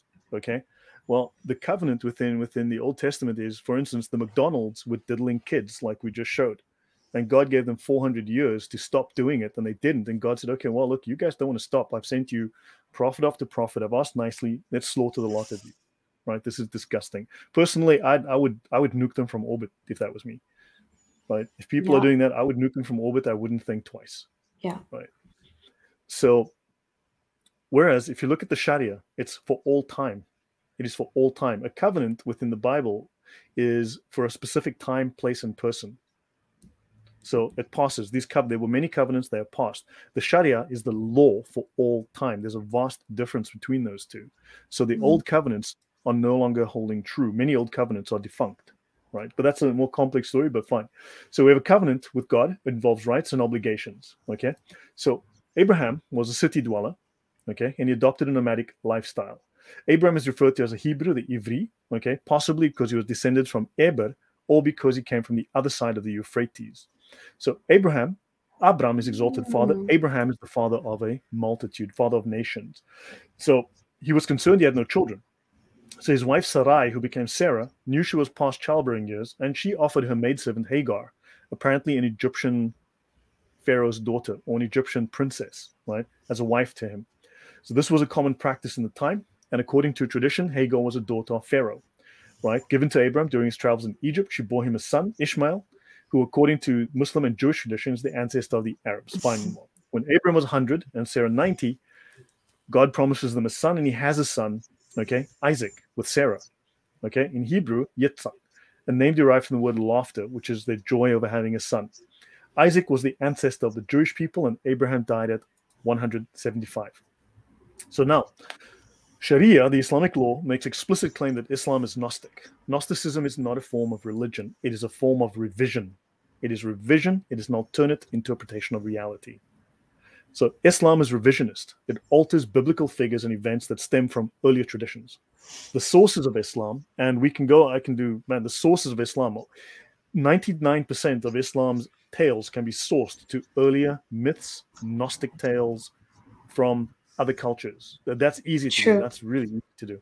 Yeah. All the sources are Gnostically derived, 99% of them, right? And they predate the Islamic stories by hundreds of years. So archaeological discoveries do validate the biblical narrative. This is not so with the Quran, right? Someone just asked me, that is Neil Bailey. Sorry, hold on. Someone just asked me this question about this book. The source for this is an Islamic legal text. Oh, bugger. I'm just trying to find the question as well. No, he sent it to me privately. The Digest of Muhammadan Law by Neil Bailey. Okay, now, so archaeological discoveries do validate the biblical narrative. Okay, the Quran, there's no historical validity to it. Archaeology plays no part in it. You cannot find any of these places, and they've concreted over all of Mecca. So there's no way to find anything. For instance, they claim that there's a 90-foot, 36-meter tall skeleton of Adam buried next to the Kaaba. Well, show it to me and we'll have to believe you, right? Yeah. And of course, 300 prophets buried, perfectly preserved next to the Kaaba. Well, where are they? Abraham migrated from Mesopotamia to Haran, okay? Haran is the name of Abraham's brother. He then goes to Israel, and in Babylon, they worship numerous gods, and in Haran, there was a moon god called Sin, among other names, also known as Al-Makkah. So this is the typical story, although it seems that Abraham actually was born up here in Sandirfa, came down to Haran, and then this way. I think this section is wrong, but that's fine. Okay, that's the standard idea. So Abraham was 100, and he has his son, Isaac, okay? So then you've got Ishmael, and Ishmael mocks Isaac, and Sarah doesn't like this. So she tells Abraham, take your other wife, take, Hagar and Ishmael, send them away. I don't like them mocking my son. Okay. He's very unhappy about it, but God says, look, it's fine. Okay. Just let them go. That's fine. Okay. So because your tribe will be founded in Isaac, you'll be fine. So he takes bread and a bottle of water, he gives it to Hagar, puts it on her shoulder and the child, and he sends her away, and she wanders in the wilderness of Beersheba. Okay, so she wanders in the wilderness of Beersheba. Oops. So let's go to Israel. So this here is Israel and the wilderness of Beersheba. Lloyd, according to the Muslim narrative, you should be taking me to like Safa Marwa and Mecca right now, shouldn't you? I know. This is Beersheba, right here in Israel. Okay, so she wanders there according to the biblical story. Now, so the water was spent. Okay, and she cast the child under one of the bushes in the shade, and she went and sat down, and she said, let me not see the death of my child. And she sat over against him and cried. And God heard his voice, and the angel of God called to Hagar and said, what aileth thee? Blah, blah, blah. And she saw a well of water, and she went and filled the bottle with water and gave him drink. And God was with him, and he grew, and he dwelt in the wilderness, became an archer. Okay, blah, blah, blah. And then she took him a wife out of Egypt. Let's have a look. This is Beersheba here. This is this part of Israel here. Jerusalem is just at the top of this. You can't see it, but Jerusalem's just up here. Okay. So this is where she apparently wandered in this part of, according to the Bible. Now, according to Islam, they claim she wandered in Mecca. Now, we know for a fact that Abraham started off in Israel, right? So Muslims claim that she made a 1,200-kilometer trek over uncharted desert. Exactly. Okay. Unless she's flying on the Burak or something, I don't see that happening at all. Well, we're going to talk about the Burak in just a minute, because Burak, unfortunately, so according to the Bible, she wandered between 43 and 70 kilometers. Okay, biblically, if you work it out, she would have wandered between 43 and 70 kilometers. I used Hebron because Hebron is where Abraham died. That's where he settled. Okay. So Beersheba is about 70 kilometers away, 43 miles. Okay, 43 kilometers or so, 27 to 43 miles. That's how far she marched. In Hagar's 1,200-kilometer walk in Islam, okay, the well is Zamzam in Mecca. So Hagar and the infant Ishmael traveled 1,200 kilometers with one bottle of water on foot across arid, uninhabited, unexplored, harsh desert 1,000 years before it became a major trade route. Yeah, and it would have been in some of the terrain that we discussed last week in the Rub al-Khali, like the empty quarter type, harsh desert. It makes no sense. Yeah, with one bottle of water. Yeah, exactly. So in the standard Islamic narrative, Abraham walks with them there. That's the first story. He walks them there, then leaves them under a tree with some dates, some Ajwa dates probably, and walks back to 1,200. 3 to be precise. Then walks them back. So Allah is forgetful. Hagar is never mentioned by name. He doesn't know her name. Paran, according to Islam, is the Hejaz. So she searches for water between Safa and Marwa. Muslims tell us that Ishmael's heel touched the ground and opened up a well of water. Muslims also tell us the angel's heel touched the ground and opened up a well of water. Muslims also tell us that the angel's wing dug up the well. Very specifically. So in Quran 14:37, we have, our Lord, I've settled part of my descendants in a barren valley by your sacred house, the Kaaba, and that they may maintain the prayer. Okay, so that's where Abraham built this Kaaba. Fine and well. The problem is that this narrative is dated at the very earliest to 827 AD, 200 years after Muhammad died. That's already, I mean, way, way, way too late. But also the story makes no sense in terms of the Islamic narrative or geographical location. And it's a complete rip-off of the biblical story. Also, I mean, going to do Umrah, like going to Mecca myself and like walking between these two mountains, it's, you know, even today, like you can see parts of it and then parts they've like completely like Covered over. cornered off. And it just seemed like, even as like an 11, 12-year-old child, it just seemed really misleading to me, like walking between that and thinking there would be nothing here at that time. And these don't even Safa, look like, Marwa. yeah, that's it. And then in the middle there, when you're doing the pilgrimage, there's like green lights that they have where which indicates where you should run and like speed up your walk, because that's exactly what Hagar did. Yeah. Fascinating. Well, now you do it in air conditioning, I guess, so that's fine. You do it in air conditioning, yeah. You could even be pushed on a wheelchair even if you're tired. Yeah. So now you've got this story that was added to the Islamic narrative 200 years after Muhammad is supposed to have died. So this is obviously plagiarized and added in to give them legitimacy. Yeah. Right. So for instance, let's look at this. Ancient towns in Saudi Arabia from Wikipedia or Wakipedia. As everyone can, as all my critics will say, Wikipedia is my first and only source. Yes, guys, I'm using Wikipedia, so now you can call me a quack. So this is a Wikipedia article called Ancient Towns in Saudi Arabia. It does not list Mecca, nor does it list Medina. It does list the ancient, it does list the ancient Yemeni pagan town. This is remember when the Yemenis, when they invaded Arabia, they controlled Arabia, this was their capital. Right, Qaryat okay. al-Fal.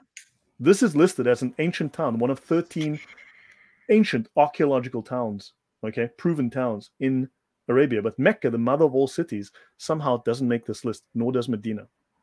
Yeah, very unusual. Correct. Very unusual. Exactly.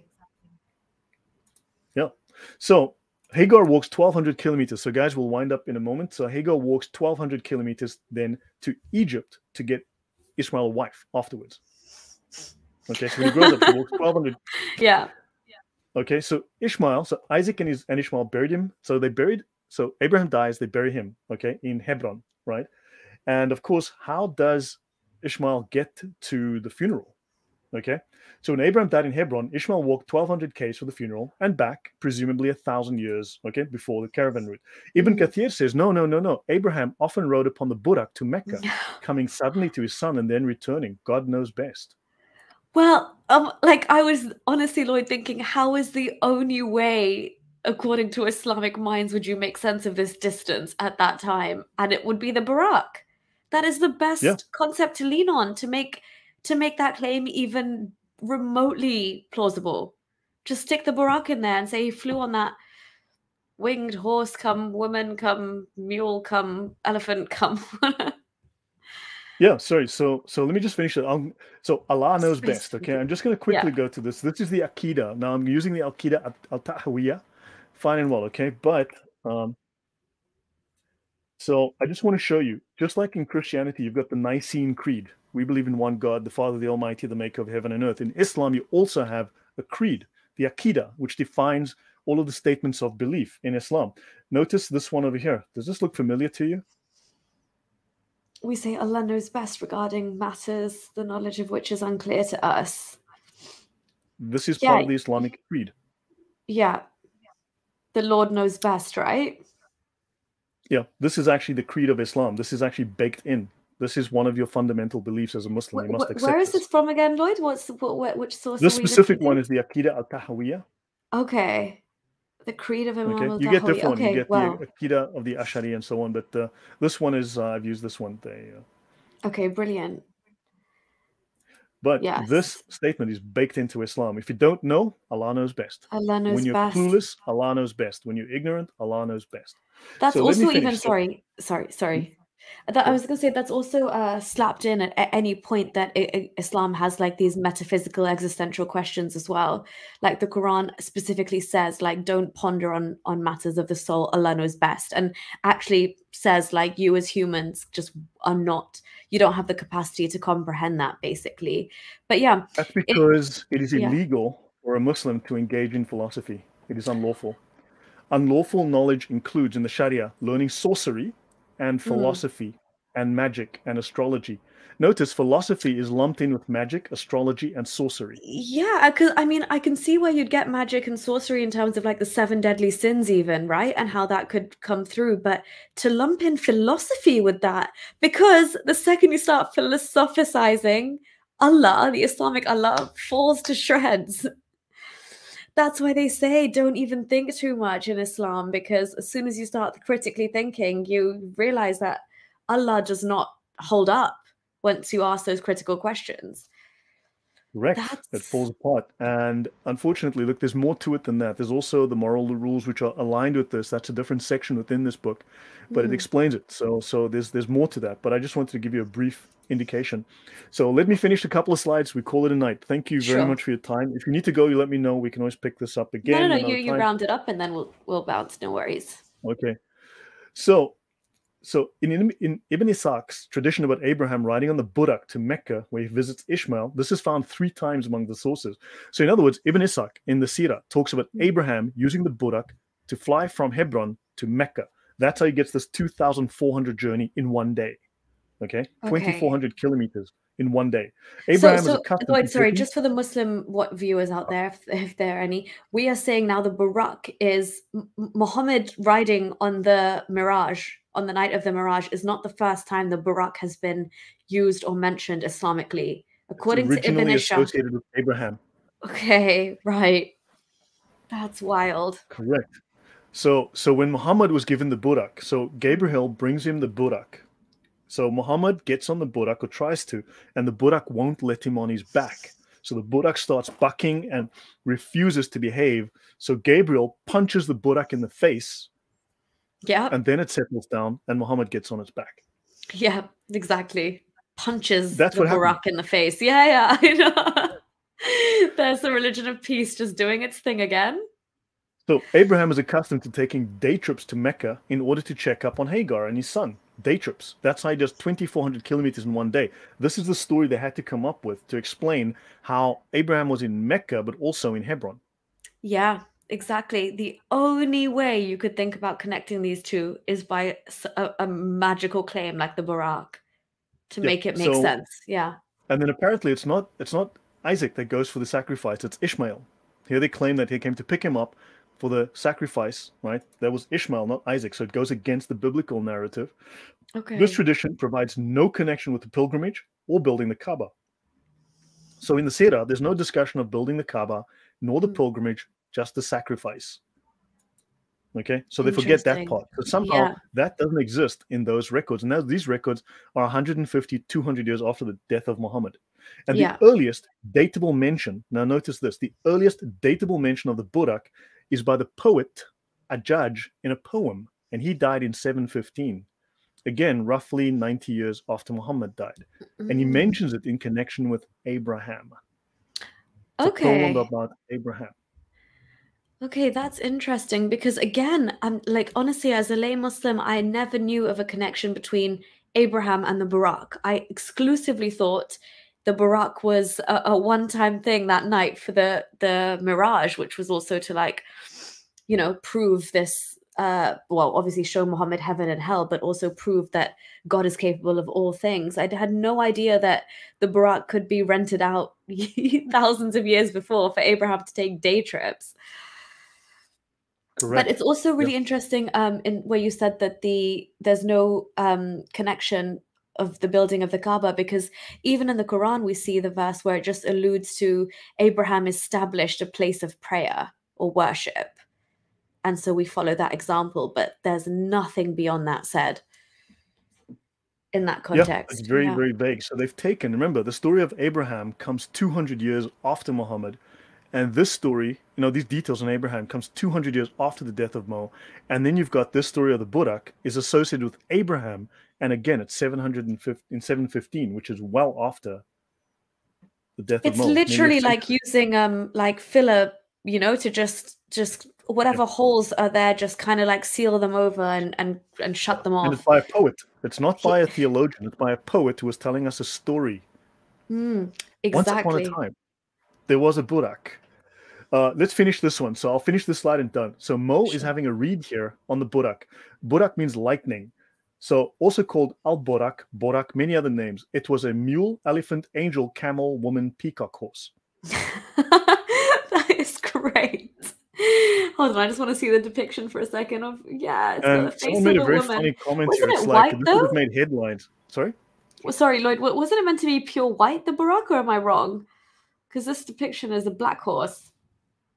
It's meant to be the perfect colors, the perfect color. That is because the star Sirius used to be the star of the perfect colors.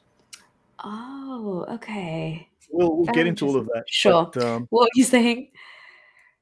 Oh man, there was someone who made a very funny comment. Like, this is like very funny. He said it's like man punches horse in the face or man punches donkey in the face, creates new religion. You know, it's like, how did this religion start? Well, you know, an angel punched the donkey in the face. That's true. So guys, I'll finish here. So this is a mule, elephant, camel. If anyone runs the Borak. Yeah, it's too funny, but so the conveyance of Mo from Mecca to Al-Aqsa and to the skies is by means of the ladder. Okay, the sulam. Notice SLM. You got again the sulam. Oh, SLM, yes, the same root. Yes. To the skies by means of March. He's also stated in narrations. Okay. And then sometimes in other narrations, he is on the wings of Gabriel. So there's a bit of a confusion there.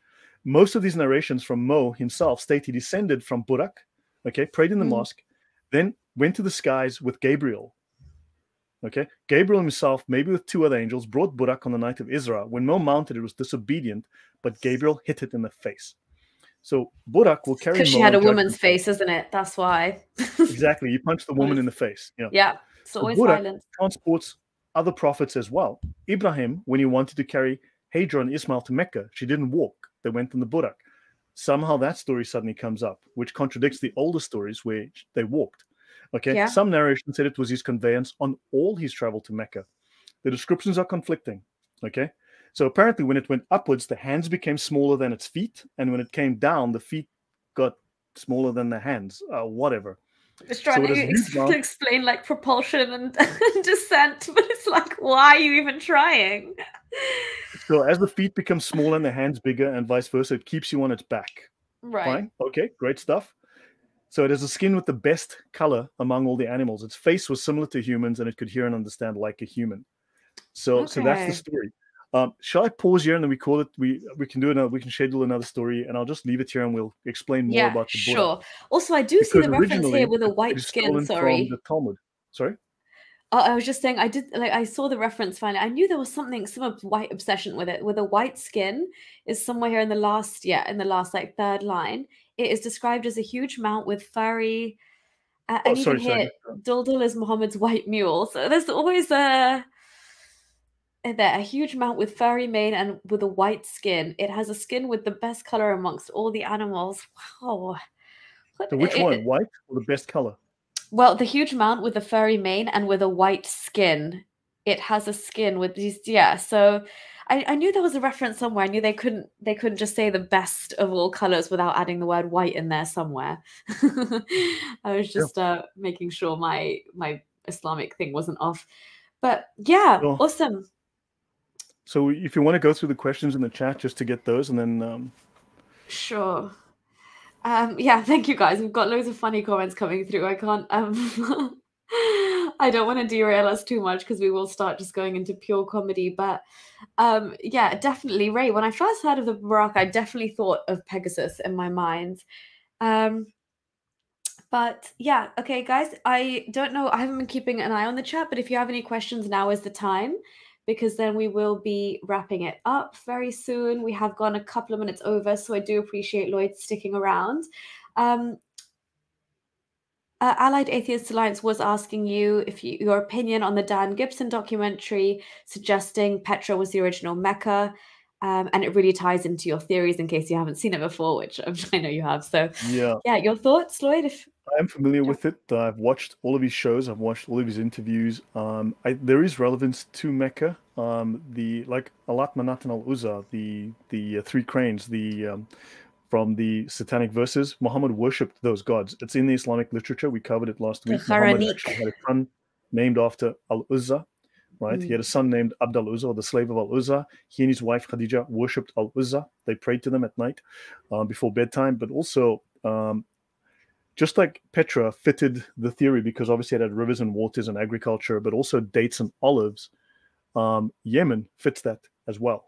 Yemen also fits the template, and Yemen obviously has temples to Makkah, right? The earliest Qurans came from Yemen. The earliest Arabic script is Yemeni. The earliest Quranic script is Yemeni Arabic, right? And we've got all of these ties to Makkah, which is all Yemeni. Yemen fits the geography as well as Petra. Yeah. Yeah, exactly. That's why I think this information is just such a good, like it kind of paints that full picture, whereas Petra makes a lot of sense and gives you like strong indications of what's happening. But if you build on that with this kind of this Yemeni side of things and that influence, then it makes sense in terms of Islam as a whole, where it's kind of getting its influences from and where it's kind of picking up momentum and steam. So I think the two theories, personally speaking, I think they work very, very well hand in hand, but that's just my opinion. Who painted this? This is clearly haram. I thought the same thing, to be honest, when I see it or see descriptions, but even depictions, sorry. But even in Islamic art, there are books which show the Prophet in various settings from like even the Mughal times in India. There's a couple of illustrations of the Prophet. So for some purposes, it is allowed. I was more worried about the color of the Barak here, because I always assumed it was talked about in this pure white thing that Islam has an obsession with. That painting will be Eastern or Western. Yeah. Do you know the reference of this painting, Lloyd, by any chance? It's probably Persian. Okay. Yeah. I wasn't thinking about it. It's probably Persian. It was very common up until I think even the 15th century for there to be paintings, pictures, drawings of Muhammad. Over time, though, he starts to wear a veil on his face, and then eventually it gets banned. So, adult human female, thank you very much. Yeah, so it's only much later in Islamic history that they ban images of Muhammad. Yeah, I agree. And then they switch to only calligraphy and like that kind of art because they deem it all haram.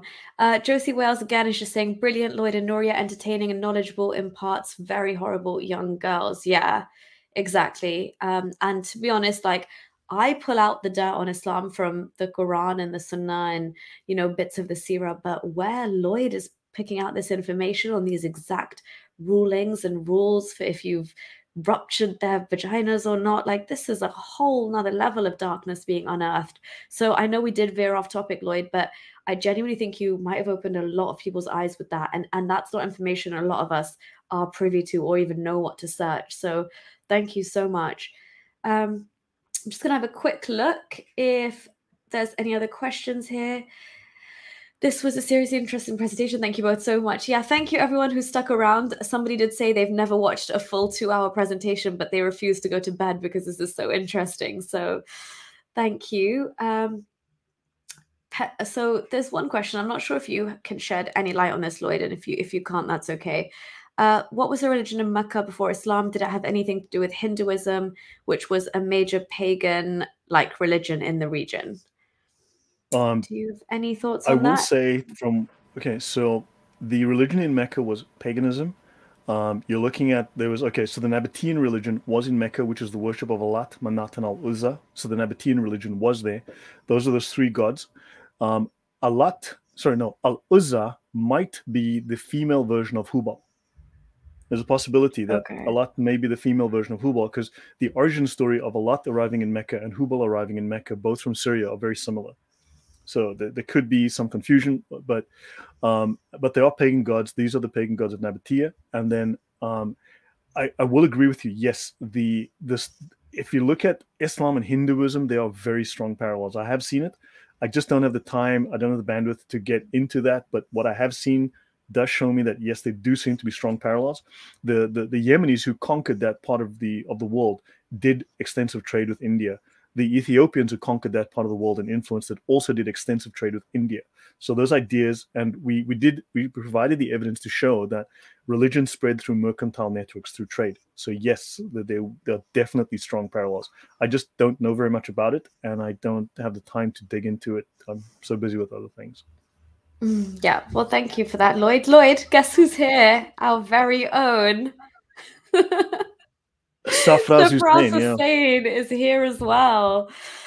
He just couldn't stay away. 4,000 years ago. not even according to Muhammad is it 4,000 years ago, but we'll get into that.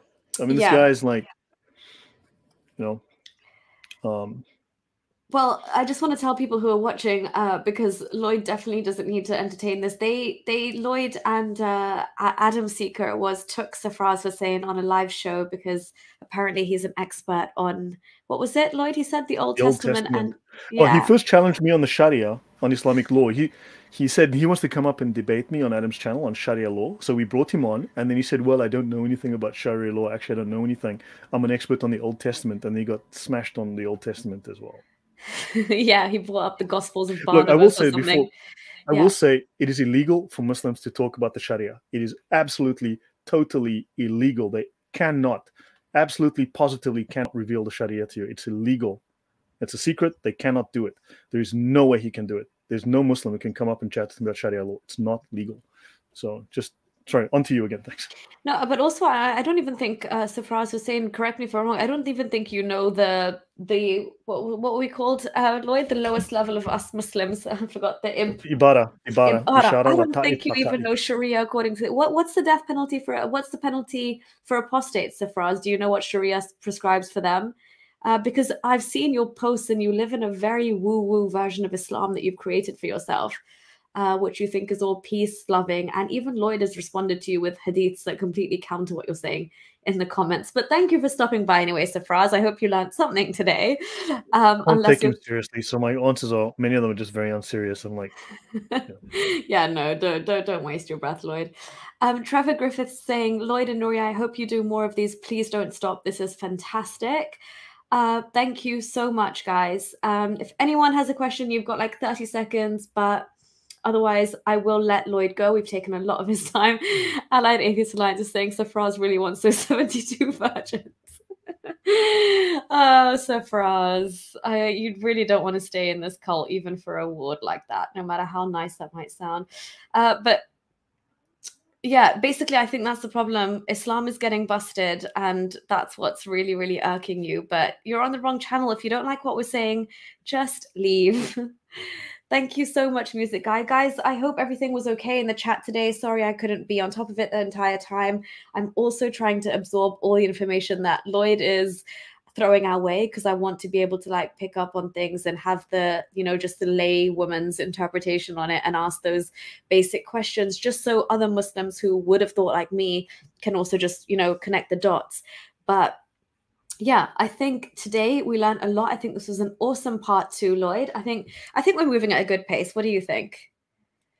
Yeah, it's hopefully not too fast. And everyone seems to be keeping up. So yeah, it looks fantastic. And thank you all for the positive comments, the support, and thank you for being here. And the questions, I really enjoyed the interaction and the questions. And thank you again, Nuria. You're a great host. No worries at all. Thank you. And hats off to my mods today. If there was any issue with the chat, please just feel free to email me separately. But I really appreciate that you guys understand that, you know, we're here to talk about a specific topic and conversation should remain on that topic. And no one's here to challenge anyone's personal worldviews that's off topic in this format. So yeah, I'm really grateful for that. And Lloyd, I hope you got a better reception this time and I hope it continues to be this way. So thank you so much, guys, everyone, for your love and for making Lloyd feel so welcome and for really, really respecting his time, his work, his effort, his knowledge, and for all your questions. So thank you so much, everyone. Thank you. I guess until next time, yeah, take it easy. Bye. Thank you, Lloyd, again. Take care, guys. Thank you. Bye. Bye, everyone.